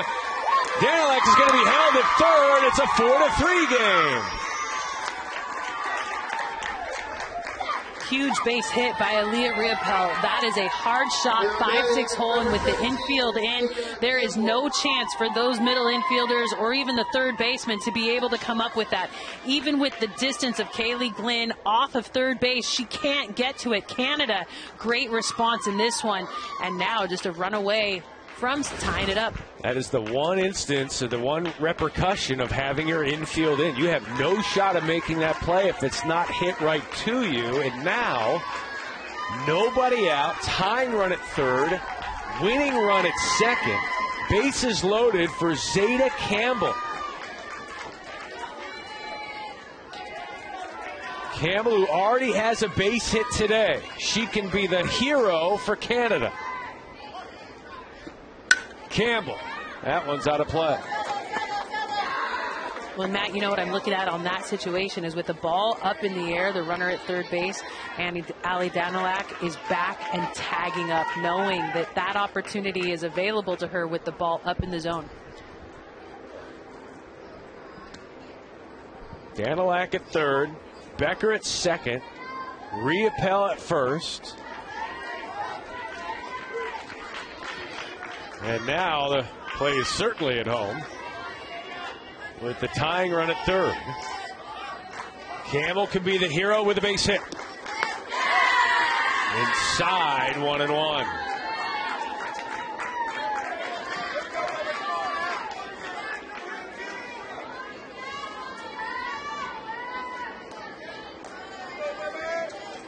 Infield is in, plays the home. Campbell swings and misses, 1-2. Well, there's no need for Canada to put pressure on themselves right here. With nobody out, they've got a bunch of bats that can come to the plate, and Connecticut's defense still pulled in.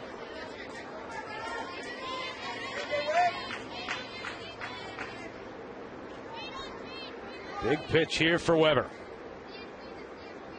Tying run at third for Canada. Campbell fouls that one off. A delayed delivery from Weber as she was looking over to the dugout for the sign. Campbell hung in there. And now faces a 1-2 count.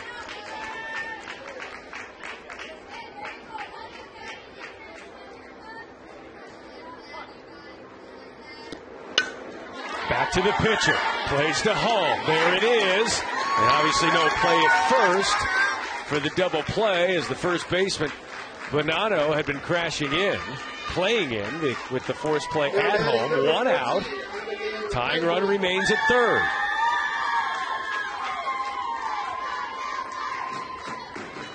Becker now at third. Riepel at second. Campbell at first.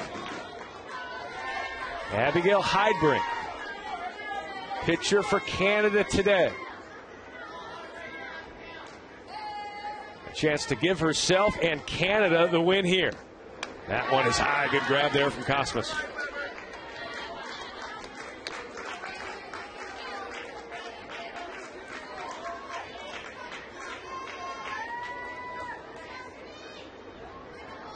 Heidbrink can be the hero with a base hit. Lays off that one, 2-0.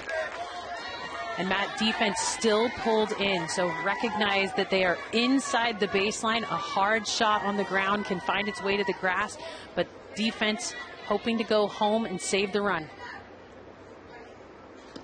That one is high, 3-0 now.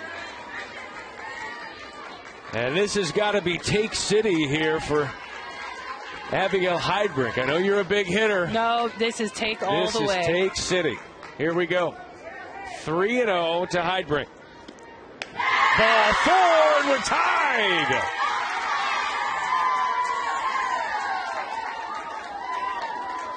Big moment in this game right now. There are so many emotions going on. And for Connecticut, there's already been a visit to the circle. There is no one warming in the pen. It is up to them to figure out this puzzle and get out of this situation. Cleo Corotto, the winning run now, 60 feet away. Canada has not won a World Series game since 2018. Corotto first pitch swinging, 0-1. So hard to lay off that pitch up in the zone, but with a walk that happened right before, I would let that first one go. I would wait for a strike, but now a strike on her. She needs to stay focused down in the zone. We are tied at 4. Elimination game at the Little League Softball World Series. Canada trying to walk it off. Swing and a miss, another one out of the zone. And my message to my hitters at this point was, let's take until we get a strike, knowing that the emotion in the circle is causing Weber to overthrow just a little bit.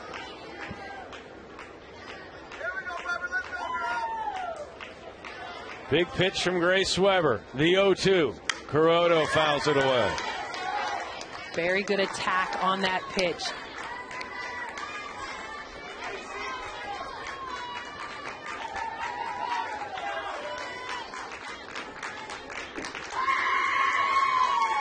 Entered the inning down 4-2. They scored 2. One more walks it off for Canada. The 0-2 to Corotto. Weber steps up.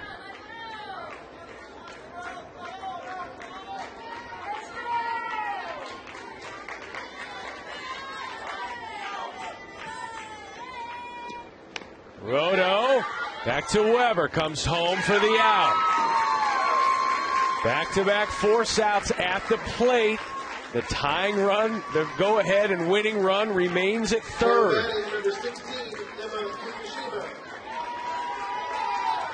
Now Zeta Campbell is 60 feet away for Canada. Emma Fukushima can be the hero. If Grace Weber and Connecticut can get out of this, my goodness. Fukushima back to second. The throw, got her. O'Connell makes the throw, gets the assist, and some way, somehow, Connecticut survives to the 7th inning.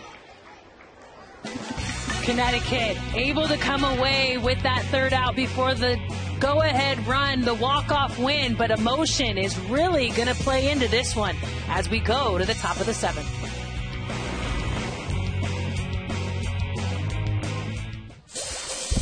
Canada needed 2 runs to tie. They sent 8 to the plate. Kalia Riopel tied it with a single, and then Heidbrink with the anticlimactic RBI walk.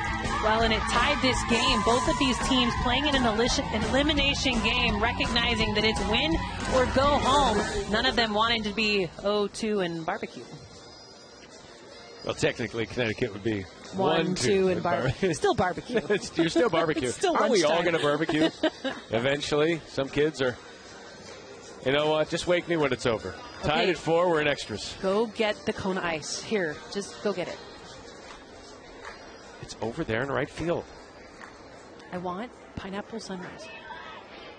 Tied at 4 here as we go to extra innings.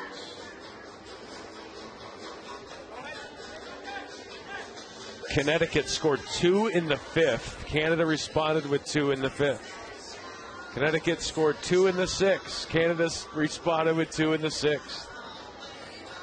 Canada has just been the team you can't beat.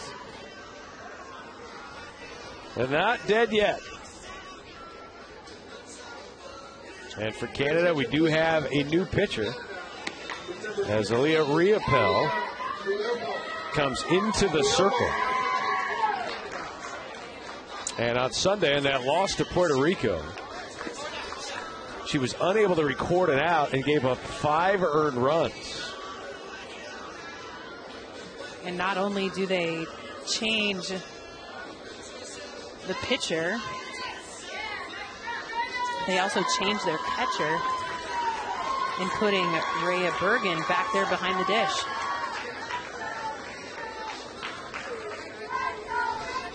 Rhea Bergen, really good athlete, going to be at catcher instead of Zeta Campbell. Zeta Campbell is now over at third.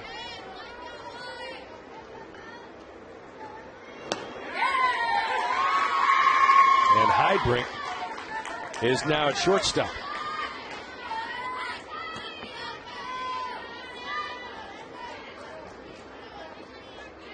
Riley Fagan-Davis. Check that. Emily Sparingo at the plate here for Connecticut. One of the players from last year's team that made it here. Fouls that one back, 1-2.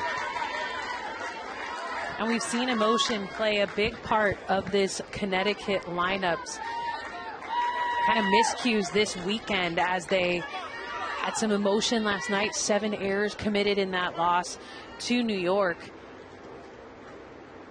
My goal for each of them in this game here today is to just stay mentally solid, not worry about the score, just come out and execute. There were a lot of things going on that last half inning, but to be able to flush it and move forward, such an important part of the game. 2-2 to Sparingo.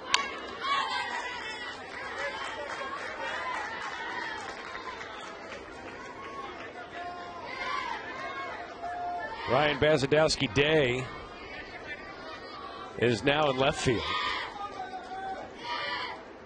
Moving over from right. That one is low. 3-2.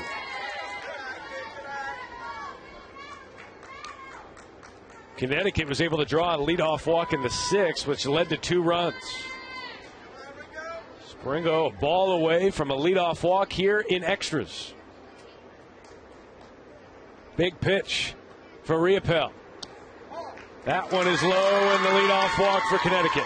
Well, and Matt, you mentioned the leadoff walk in the 6th that gave them the lead, but they also had a leadoff walk in the 5th that started the scoring. So it comes down to that leadoff walk. Is Canada going to be able to keep that one on the base pass?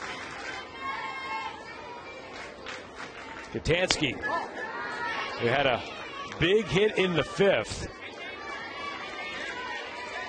driving in a run.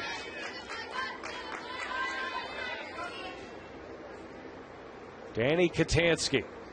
That one's in the dirt, 2-0. And Leah Riopel, who struggled on Sunday, now back in the struggle zone a little bit, trying to find the strike zone.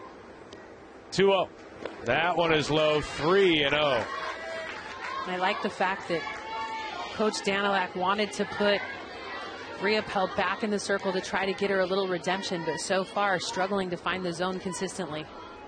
That one is high, and now back-to-back walks in an elimination game. And you wonder how soon they go back to Heidbrink. Well, and Matt, that's the conversation you and I actually had in the last show outing by Riopel. When is the hook going to come? And right now, with runners at first and second, she's still out there. Kaylee Glynn now at the plate. Riopel finds the zone, 0-1. Nice response. Ball right down the heart of the plate. That's exactly what she needs to do. Let her defense play. Go ahead run at second base for Connecticut. Off speed. 1-1. And the hard part about changing your catcher, too, is this is a new catcher that doesn't know the strike zone that's being called back behind the plate. right back to the pitcher. Riopel off her glove. No one can make a play. And the bases are now loaded. Went in and out of the glove of Riopel. That'll be a base hit. And now the go-ahead run 60 feet away and nobody out. And it is a hard shot right back at Riopel in the circle. Does a good job of knocking it down, because had that ball made it all the way to the grass, that would have been a run right away. But now you're right, Matt, just 60 feet away from the go-ahead run. Oh, first pitch swinging. Becker makes the catch for the first out of the inning. Now batting number 22, Eddie McKenna-Hansen. And the gamesmanship in this one with a pitcher who has struggled to find the zone. A lot of free swinging in the first pitch of these at-bats. Eddie McKenna-Hansen. That one is high. McKenna-Hansen with a couple of hits this week. There's Coach Glenn at third. Ready? Give me 4 or 5. That one is high, 2-0. Well, and the conversation that needs to be happening over there at third base is, hey, ball angle reads on this. A ball up, I need you back and tagging. There's only one out. Ringo, ready? Ground ball. In the dirt now. And it is 3-0. And it sounds like Coach Glenn wants her to hold the bat out there and see if we can cause something. I misread the sign. In there for a strike. I think that was the take sign.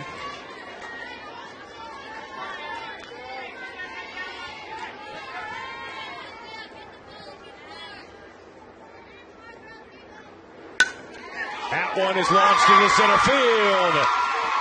Sporingo scores. Katansky rounding third. She will score as she slides into the catcher, Bergen. 2 come home.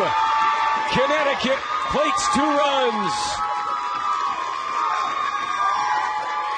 Eddie McKenna-Hansen drives in a pair. Connecticut has the lead. And with a ball to the outfield, it absolutely was the perfect place to put this ball, because she's got runners able to just tear it up, use their wheels around the bases. And when you've got a hockey player coming in on the slide, she's not afraid of a little contact. She's the second run in this inning. Let it all up. Okay, we got our runners on second. We got our runners on third. What are we going to do? What are we going to do? We're going to take the ball, we're going to check them, and we're going to go to first. Okay? And then Megs is going to be on top, and she's going to get that girl out at home. That's going to be our extra play, if needed. Only if needed. Okay? My hand gets so sweaty, I can't even throw the ball. Grab some of that rosin.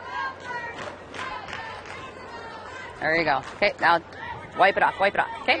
Here we go. Okay, wipe it off. Now you got to wipe it off on your hands. Okay, here we go. Count it on so you lead it. You lead it. Let's go. So impressed with just the demeanor of Heather Danilak as she takes the circle. Very matter of fact, not a lot of emotion, doesn't let the moment get too big, instills a lot of confidence in her players, and just says, let's get the job done. Emma Bonanno, who saw her older sister play in this World Series a season ago, squares. That one's foul.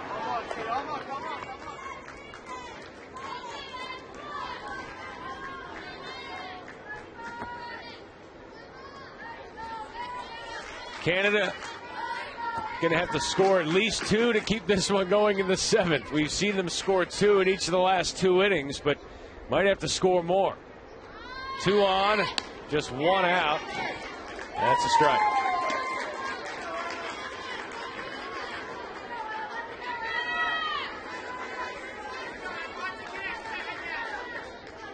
Glenn at third, McKenna-Hansen at second.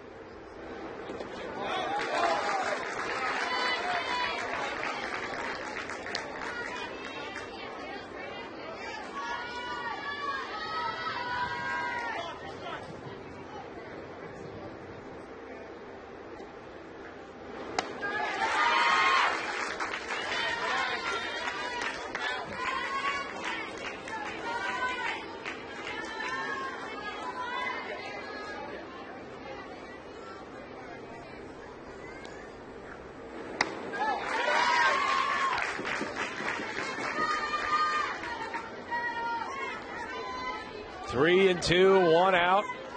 Emma Bonanno at the plate.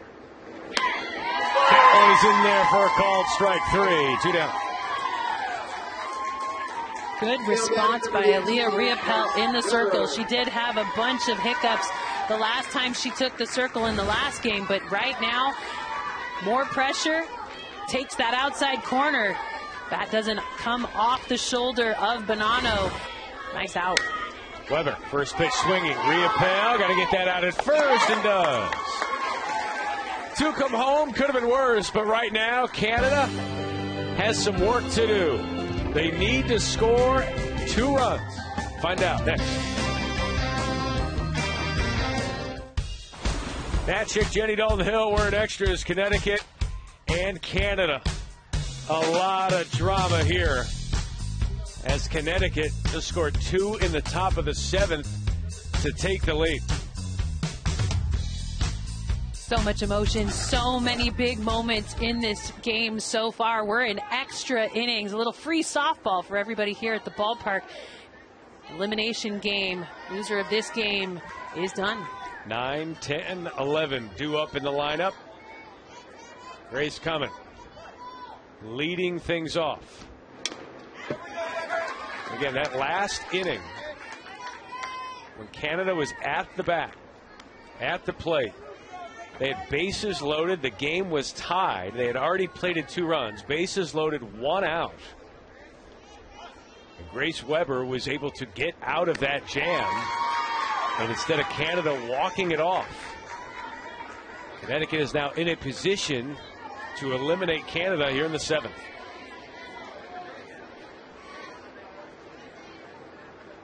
Grace versus Grace. The 0-2.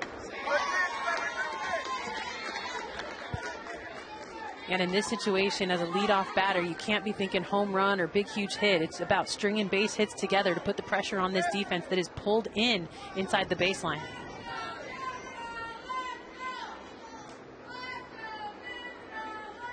The 1-2. Well, Matt, I'm not quite sure why the middle infielders are pulled in this situation. By being shallow on the infield, it takes away your ability to cover range from side to side. And so with them pulled in, a hard ground ball on the dirt has the potential to get through. Ball, going with it, run away. Or a hard ground ball right at you makes it look easy. So good thing I'm not the one coaching this team. You are needed up here in the booth. Well, thank you. Although you did regionals all by yourself. There was a lot of Matt Chick in the Southeast region. You don't see scoreboards like this very often as Paige Hipkin right back to Weber. 1 away, 2 in the 5th for each, 2 in the 6th for each, 2 in the 7th for Connecticut, and now, most importantly, the number 2 outs on the scoreboard as Canada's down to their final out.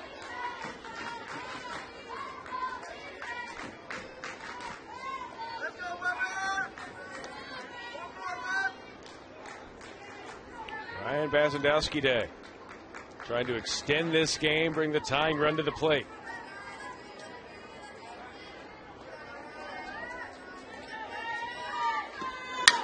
First pitch swinging, off the glove of the third baseman, Kuhn. Not going to be able to make a play. Should have been the final out of the game. Instead, the tying run comes to the plate.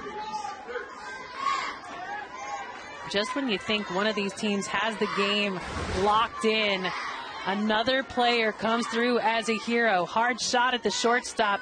It's an error as it's misplayed off the glove of Holly Kuhn. Now Reese Verts, who struck out a couple of times today, trying to keep this going. That one is high.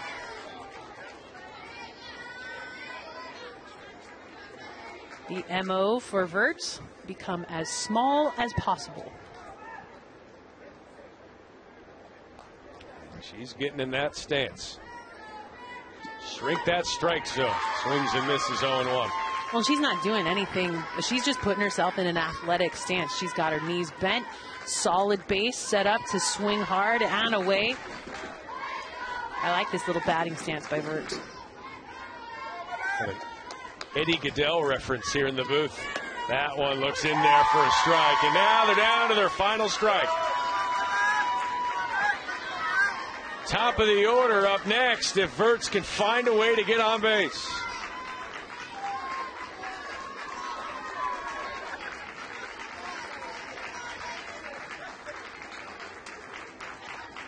Grace Weber trying to end it here.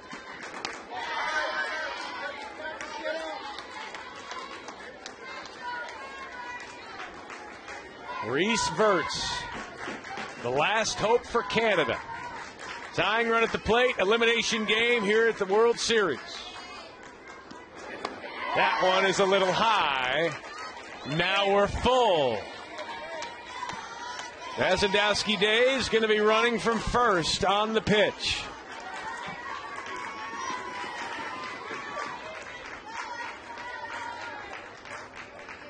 The 3-2. That one is low, and Verts draws the walk. Now the top of the order is up for Canada. Great at bat by Verts to be disciplined on the plate with 2 strikes. But with her getting on, the top of the lineup comes up, and Rhea Bergen had a big hit last time up. Verts battles back from a 1-2 count to draw the 2-out walk. And now the top of the order, Rhea Bergen. That one is low.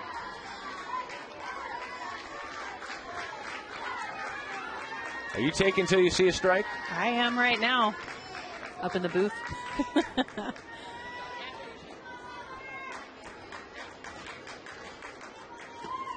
That one is in the inside corner, 1-1. I think that's a good hold, though. That pitch inside would have been one she just fouled off. Definitely not in her wheelhouse. She's waiting for something big. Tying run at first base for Canada. Elimination game. Gotta have it here. That one is outside, 2-1. Well, it seems at times that Grace Weber is rushing her pitching motion. She's a very good pitcher, but as she rushes, it kind of throws off that release point.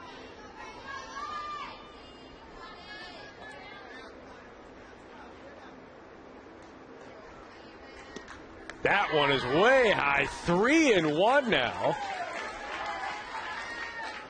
In an inning where it looked like Canada was going to go down 1-2-3.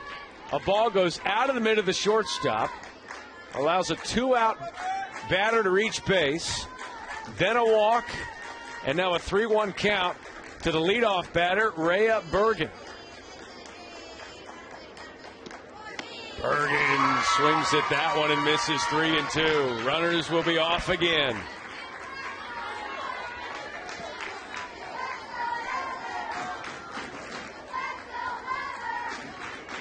Grace Weber. Can she finish it here? The 3-2. That one is low, and we got a walk.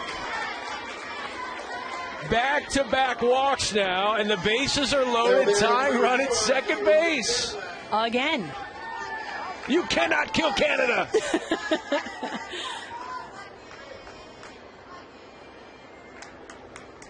Now conversation here in the circle, asking for some water.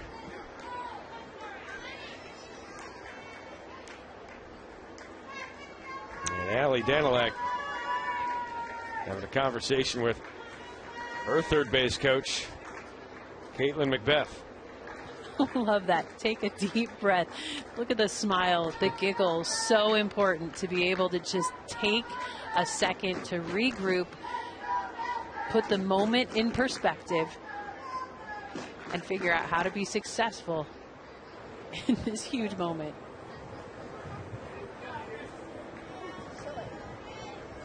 We need an app. Come on. Let's go. Not wanting to use a plate or a visit to the circle on that one. The girls just needing some water to cool down. Definitely another hot day here in Greenville. Head coach's daughter, Allie Danilak. Try and tie this up here. We'll see what she does. Tying run at second base. That one's out of the zone, 1-0. Do you take till you get a strike here, Matt? You take till you get a strike, Coach.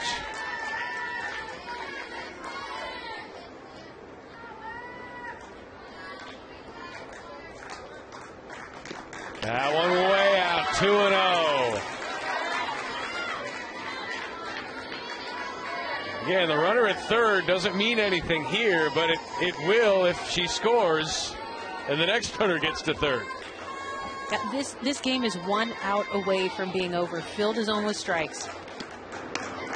In there for a strike, 2-1. Grace Weber has thrown every pitch in this game for the New England Regional Champs. Bases loaded. Tying run at second, elimination game. That one out of the zone, 3-1.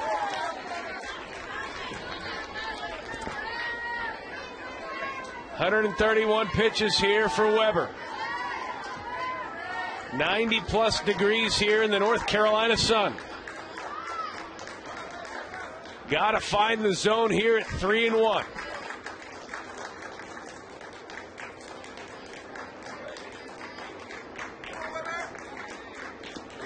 Out of the zone and another walk. It's 6-5. Where have we seen this before? Maybe the last 2 innings. I mean, it's kind of been a carbon copy of what's been going on. But look at Allie. So excited to trot her way down to first base. Let's go. 1 run away from tying it up and bases loaded.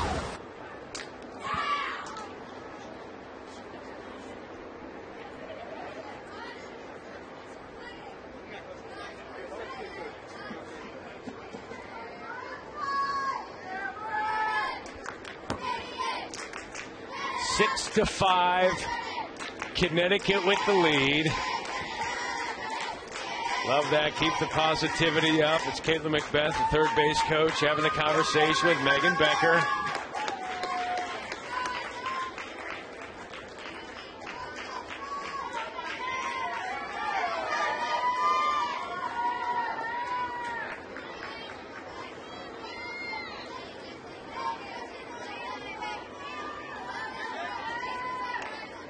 Emily Sparingo now at third base for Connecticut. Tying run is at third.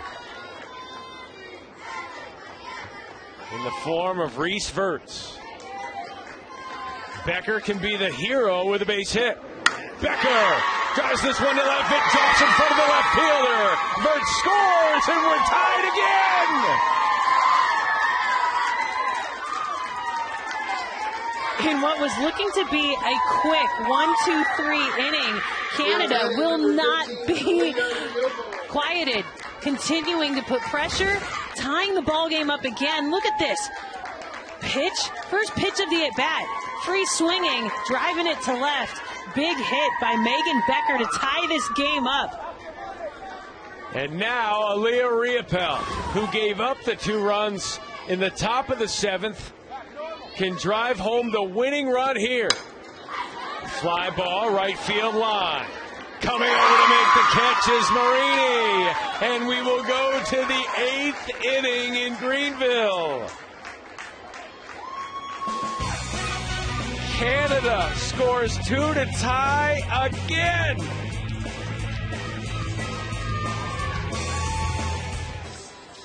Matt Schick alongside Jenny Dalton-Hill. Northwest team, Oregon. Like, I don't know when we're going to play. I guess we'll go up here. We'll walk up the hill. Let's go hit again, I guess. Let's go get ready. Again. That game was supposed to start very soon. Yeah, 4 o'clock start. Definitely not going to be a 4 o'clock start now. Have you seen a scoreboard like that? 2-2-2, 2-2-2. This is amazing what has happened here. The resiliency that has been shown by Canada to match it every single inning that they've seen some runs put up on the board. But now we're going to try and move this thing along here, because starting in the 8th inning, we got a runner on second base. And it's the last batted out, so that'll be Grace Weber who will start at second base. She's scheduled to bat last this inning. So the leadoff batter is the 11-hole hitter.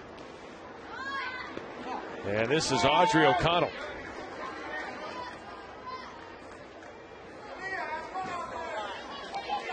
Yeah, the international tiebreaker rule in effect with the runner at second, and looks like they're going to try to bunt her over to third. O'Connell, bunt out of the zone. Should be 2-0 instead. It's 1-1. And again, you think about the strategies here. If you win this game, you play tomorrow. If a pitcher throws more than 6 innings, they cannot pitch tomorrow. So you got to think it's Riopel the rest of the way. Bunt is put down. It's a good one. It gets through the first baseman and Riopel. And it's an infield single. Riopel and Becker both trying to make a play. Nobody did. And Connecticut's in business. And it is almost like a slug bunt as she pushes this past the first baseman, almost past the pitcher. Riopel able to get a hold of it. Backhanded toss. Really nice toss, but just not in time. Maya Brown bunts that one foul.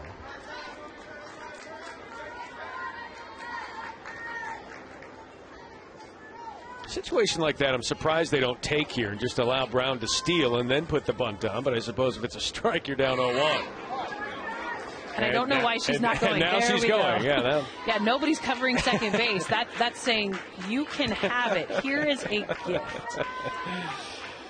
So O'Connell now at second. Weber at third. Go ahead run at third. Here's Maya Brown squaring, missing. 1-2. Coach Candrea at Arizona would always make sure everyone on the entire team could sacrifice bunt, because bunts win ball games. Puts it in play to first. Play is to first for Becker. Go ahead run does score. It's 7-6. Wasn't a sack bunt, but just as good. Connecticut up 1.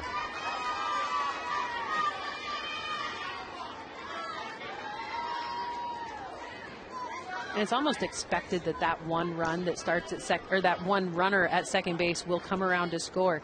It was an added bonus to get O'Connell on as well. Yeah, it's not about that first run. It's can you get that second run in the inning? Sammy Marini is going to try and do just that.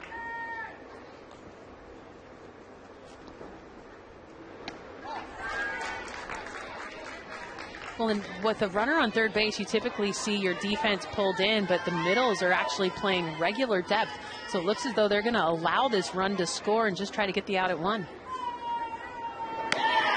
In there for a strike.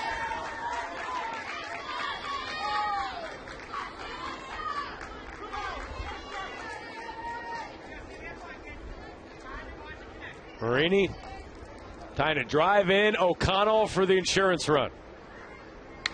Marini in the infield, coming in to make the play is the third baseman Campbell. 2 away. Charging hard on that one. It can be a tough play to make. A basket catch on that one worries always that you're going to catch it off the heel, but a really good job keeping it in the web and getting the second out of the inning. So Marini pops out. Now the 2-hole hitter, Marina Cosmas.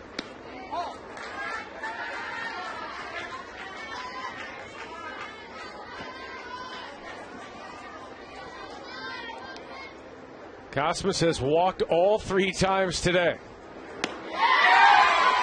1-1.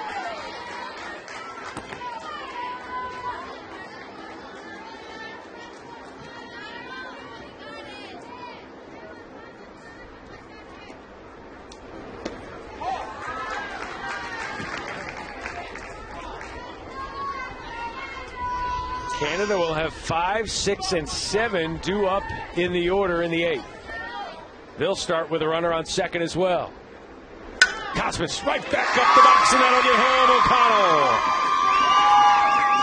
For the fourth consecutive inning, Connecticut scores 2 runs. Well, for the youngest player on New England's team, this young player, Marina Cosmas, comes through in a big way. Hard shot, right back up the middle. No chance for Aaliyah Riopel to be able to come away with that one. An easy advancement, and for the 4th inning in a row, 2 runs have come across for New England.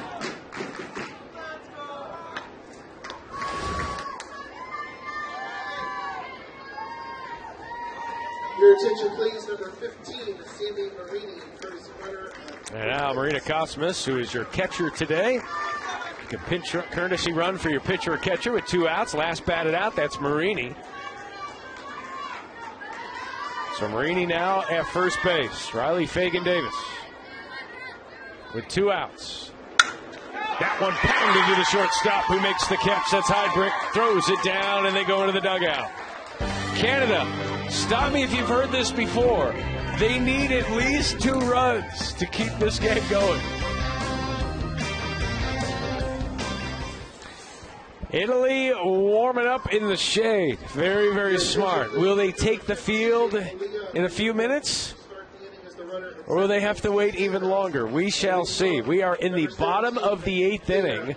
Canada needs 2 to tie. It'll be Italy and Oregon coming up next on ESPN+. Aaliyah Riopel, these international tie-breaking rules for the extra innings starting in the 8th. She begins on second base.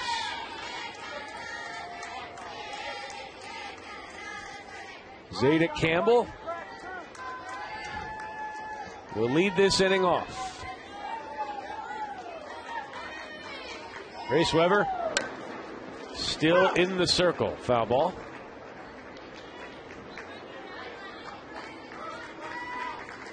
Elimination game. Loser goes home. Winner will play tomorrow. And if Connecticut wins, Grace Weber will not pitch tomorrow. Yeah, that's the thing with both of these teams. They had to make a decision at the 6th inning if they would allow their starter to continue on.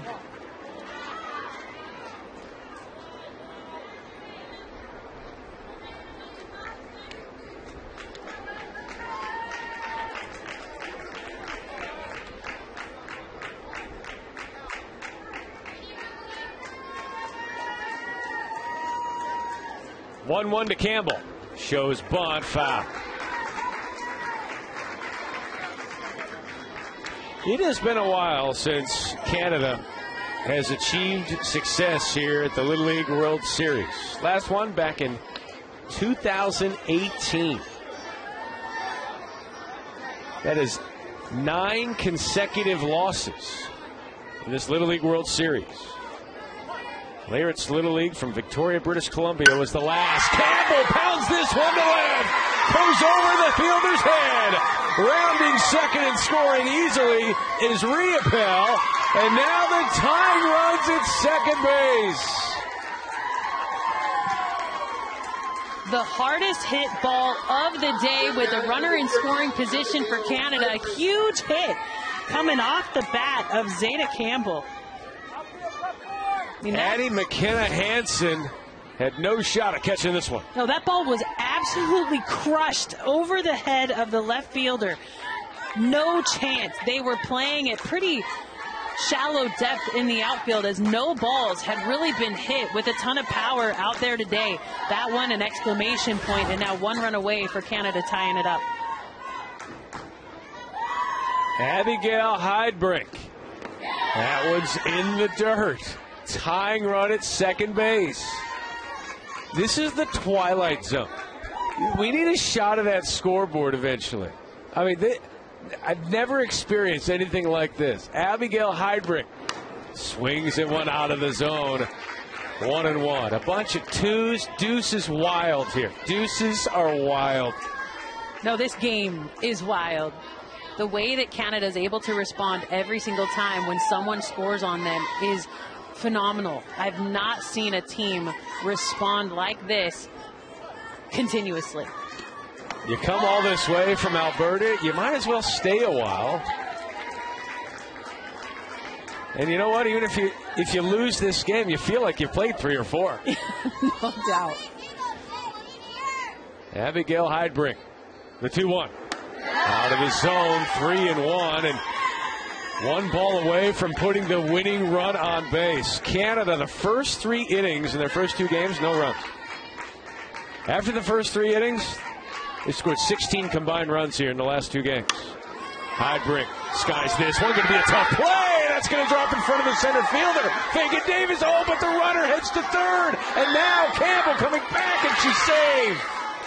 Campbell saw the ball drop and said, you know what? I'm going to take third base. And then said, I should stay. Wait, maybe I shouldn't because the ball literally dropped about 20 feet away from me. It doesn't kick away. Good play by the center fielder, Riley Fagan Davis.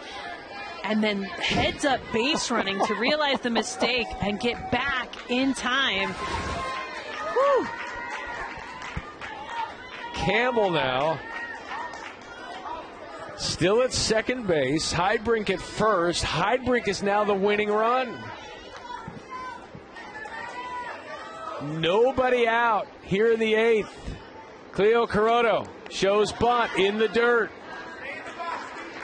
Good stop by Marina Cosmas back behind the plate, preventing the advancement on the base paths. So important to be a wall back there behind the dish right now to keep the runner at second. Coroto offers on a bunt way out of the zone. Yeah, that's when you know emotions are high and you're starting to press in the box, because as you square, the bat should be at the top of your zone, and as soon as the ball gets above it, you just pull back.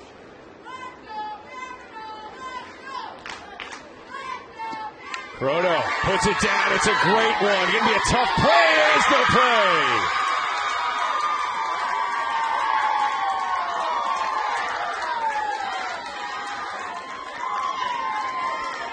An infield single off of the bunt. The bases are loaded yet again. Will Connecticut be able to keep Canada from scoring? Drag bunt, beautiful spot after a tough pitch. The one before, she went for it way out of the zone, puts a beautiful bunt down to load the bases. Fukushima to right, that's going to drop. Run comes home, we're tied at 8. Campbell scores from third on the RBI single from Fukushima. Now batting number 10, Grace Coleman. And now the winning runs at third. And the crazy part about it is you've got nobody out. This Canada team is not going away. They are that annoying little brother that won't just let you have your time. Canada does not want to go home. Grace coming. Fouls that one back. Nothing but 2s on the scoreboard. And a couple of 8s. Grace Cummins trying to turn that 2 into a 3. And this game that looked like a loss into a win. Coming. Ground ball. Got to come home. They get the force out at home. As Heidbrink is gunned out.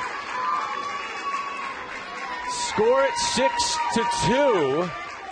Now batting number 12. And again, 1 out, bases loaded. And this is such a good play defensively with the defense pulled in the baseline. She goes home with it. Cosmas with the foot squarely planted on home plate.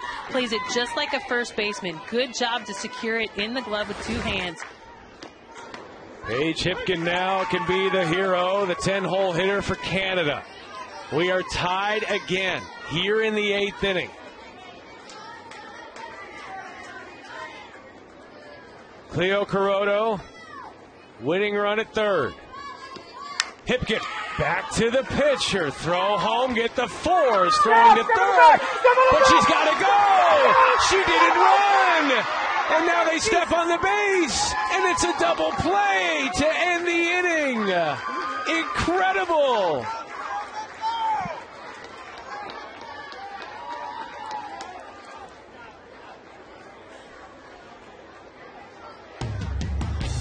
How many twos is enough, Matt?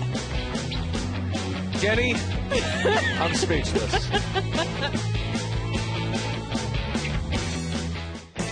Bad chick, Jenny Dalton Hill. Ground ball. Gotta go, Jenny.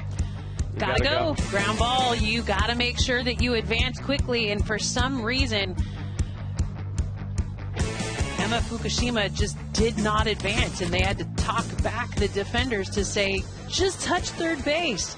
But the players for the 4 o'clock game hanging out. Hanging out. You saw Steve Yang there. And they're off, actually. They're today. not here. They play tomorrow. Right. They're just hanging out, here watching. to watch. They're getting a lot of free softball and a lot of twos up on the board. There's the team that we will see next. Oregon taking on Italy. Supposed to be starting in 6 minutes. Steve Yang texting and asking his wife, when do you think this game will start? Or this game will end? Supposed to start in 6 minutes. It's going to be weird when we have 2 games going on in the same field at the same time. Emily Sparingo now at the plate again. Tie-break rules, international rules. 8th inning and beyond, we have a runner at second base. I've never seen anything like it. This will be one of those games, win or lose, everyone's going to be talking about.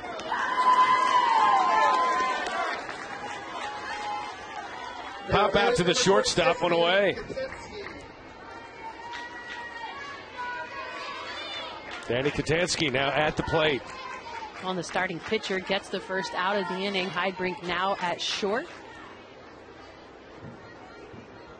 Katansky trying to drive in that run. In the international rules, you really got to get that runner from second home. That's almost a given. The runner in scoring position.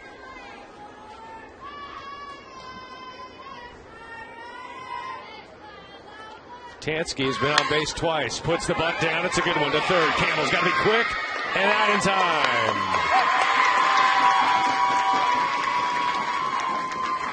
Second base is wide open there. Katansky probably could have just gone to second. I think I could have come out of the stands and advanced to second on that. There is nobody near second base. Beautiful bunt. Nobody covering second, not even the center fielder. So in that situation, as a first base coach, you've got to be looking to that to say, turn, go, take it, put yourself in scoring position. Yes, will probably be running here. Kaylee Glenn now at the plate. Katansky is going on the take. You give up the strike, so it's 0-1.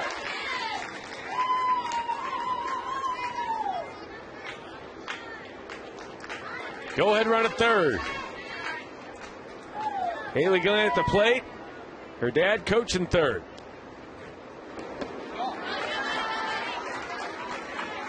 Good block back there by Rhea Bergen, who was not the starting catcher, but came into the game when the pitching change happened in the circle. Put the barrel on it.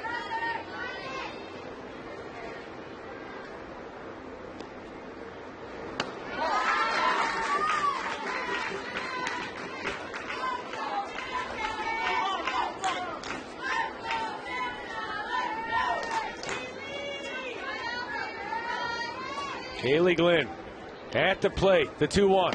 3-1.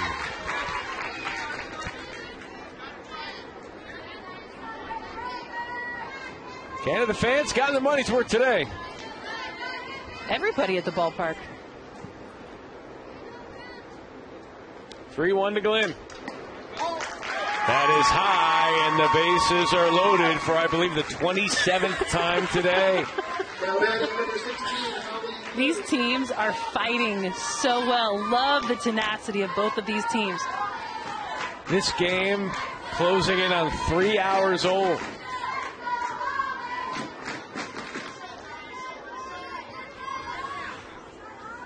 Holly Kuhn now at the plate. Looks at a first pitch strike.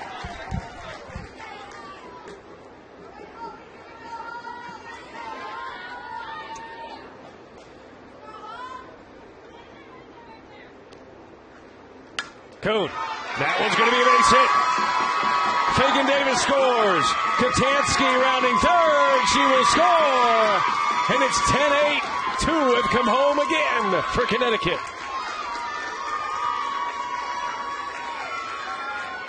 Another great job base running by Danny Katansky. If that's enough twos, I'm excited to see a 3 up there at some point. But this hit to the right side, good job letting it travel, driving the ball the other way, allowing your base runner to get in, but not just scoring 1, but putting 2 on the board as Danny Katansky plates herself again, one of the most aggressive base runners on this Connecticut squad.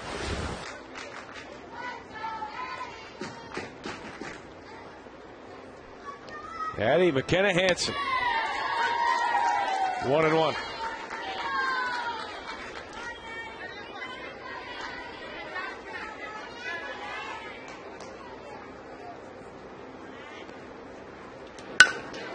Ground ball to third. Up with it.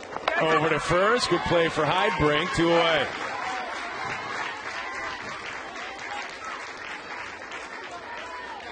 Now batting number 13, Emma Bonanno.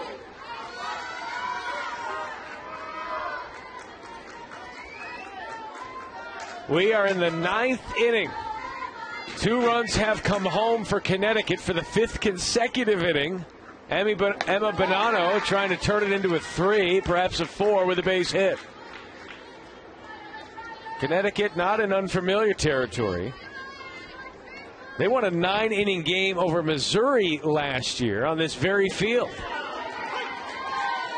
Crazy things happen when Milford and Connecticut are present.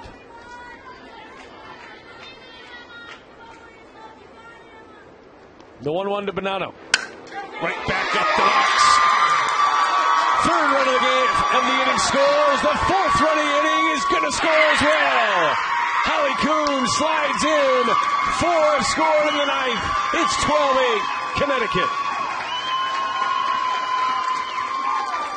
I mean, I don't know what to do with this. We haven't seen a number other than a 2 up on the scoreboard for quite some time in an inning.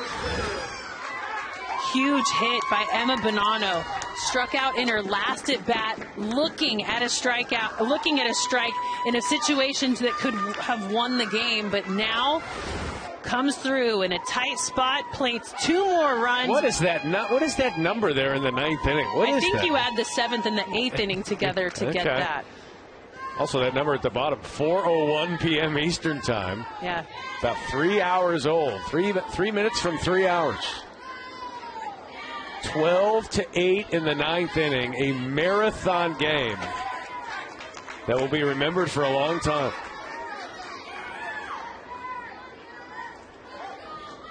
Bonanno at second base. A 4-run lead for Connecticut.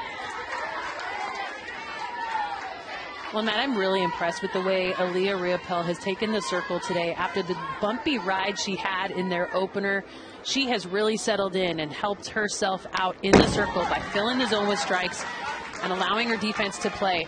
This Connecticut team just won't go away.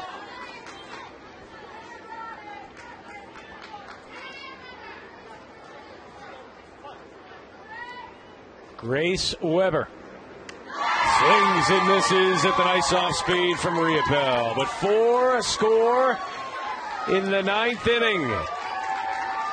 Connecticut, was that enough? Will it be enough? We're going to find out. Now, if you're in Greenville, you might as well stay a while. Might as well play a while. They'll try and finish it next. Oh, the pro softball players on hand, watching the youngsters play their hearts out. This is an elimination game. It's very clear nobody wants to go home. Connecticut and Canada, 12-8. Connecticut with the lead. 9 innings so far. How's your scorecard look? It's not about my scorecard. I literally just ran out of lead in my pencil. I got to get out another pencil. You're leadless. I'm leadless. You're without lead.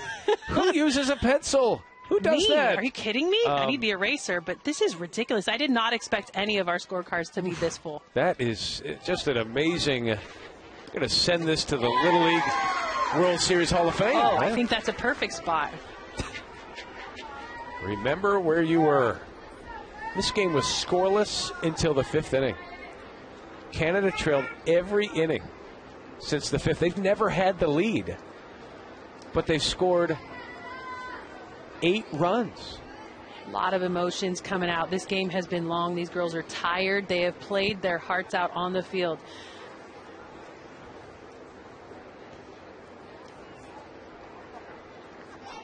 Third base coach having the conversation there.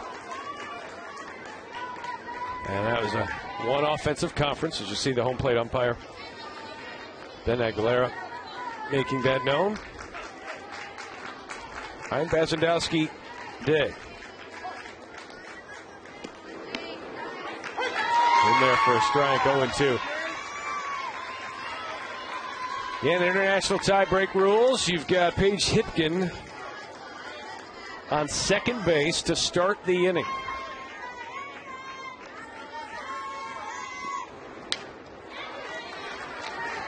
Nice way to fight that changeup off, knowing that she's got her back against the wall in an 0-2 count. You have to put the barrel on the ball. Good recovery. Had a little bit of emotion during this at bat, able to calm herself down and really attack the zone. Fouls that one back. Nice job.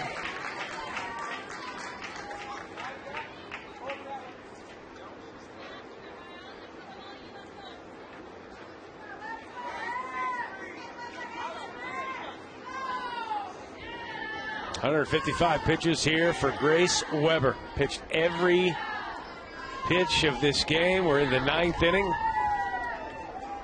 Trying to finish it. Ryan Bazandowski Day pops this one up. Grace Weber has it for the first very important out. And we need to revisit the fact that if this Connecticut team advances to tomorrow, Grace Weber will not be able to toe the rubber. They will have to go to a different pitcher, knowing that she has pitched more than 6 innings today. Remember, back in the 6th inning, Canada had the bases loaded and 1 out. Grace Weber, with a tie game, was able to get out of it. That was a critical juncture. The last inning had the bases loaded as well. She got out of it. That one gets by the catcher, Cosmas. Remembering that Paige Hipkin started the inning over on second base. She advances on that ball past the catcher and puts herself 60 feet away. Got a 4-run lead, plays to 1. Reese Verts looks at that one, 2-0. Verts has struck out twice. She walked and scored in the 7th. Scoring that tying run. The 2-0. 3-0. Remember back when you thought you weren't going to see Reese Verts hit again? In her 4th plate appearance. 3-1. In a typical Little League game, you might see the bottom of the lineup hit twice. Might. We've now seen 4 times for the last batter on Canada's team come to the plate. And for the 2nd time, she reaches with a walk.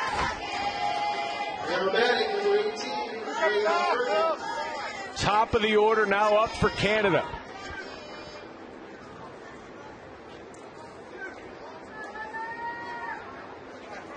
One out. Canada down 4. Elimination game at the Little League World Series. This game is more than 3 hours old. Well, in visiting the circle, this is a conversation about what they're going to do with the 1st and 3rd situation. Are they going to throw through? Knowing that they've got a 4-run lead, I might try to get the out at 2nd rather than worrying about that run coming across the score.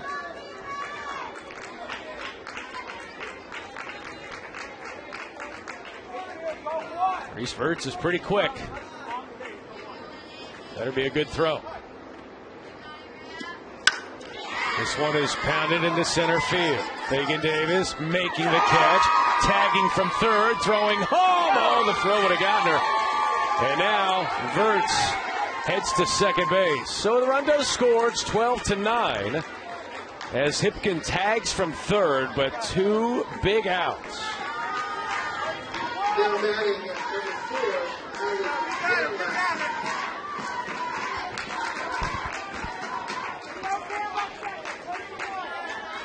Allie Danilek, the last hope for Canada.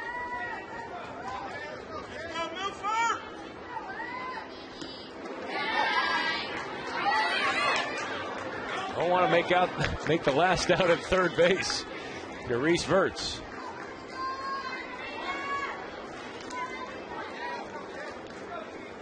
This is the 50th batter Grace Weber has faced today.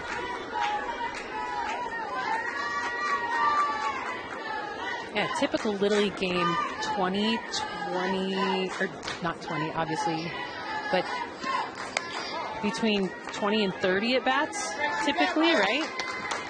Maybe 35 on an extreme day. This is a lot. We are in the 9th inning.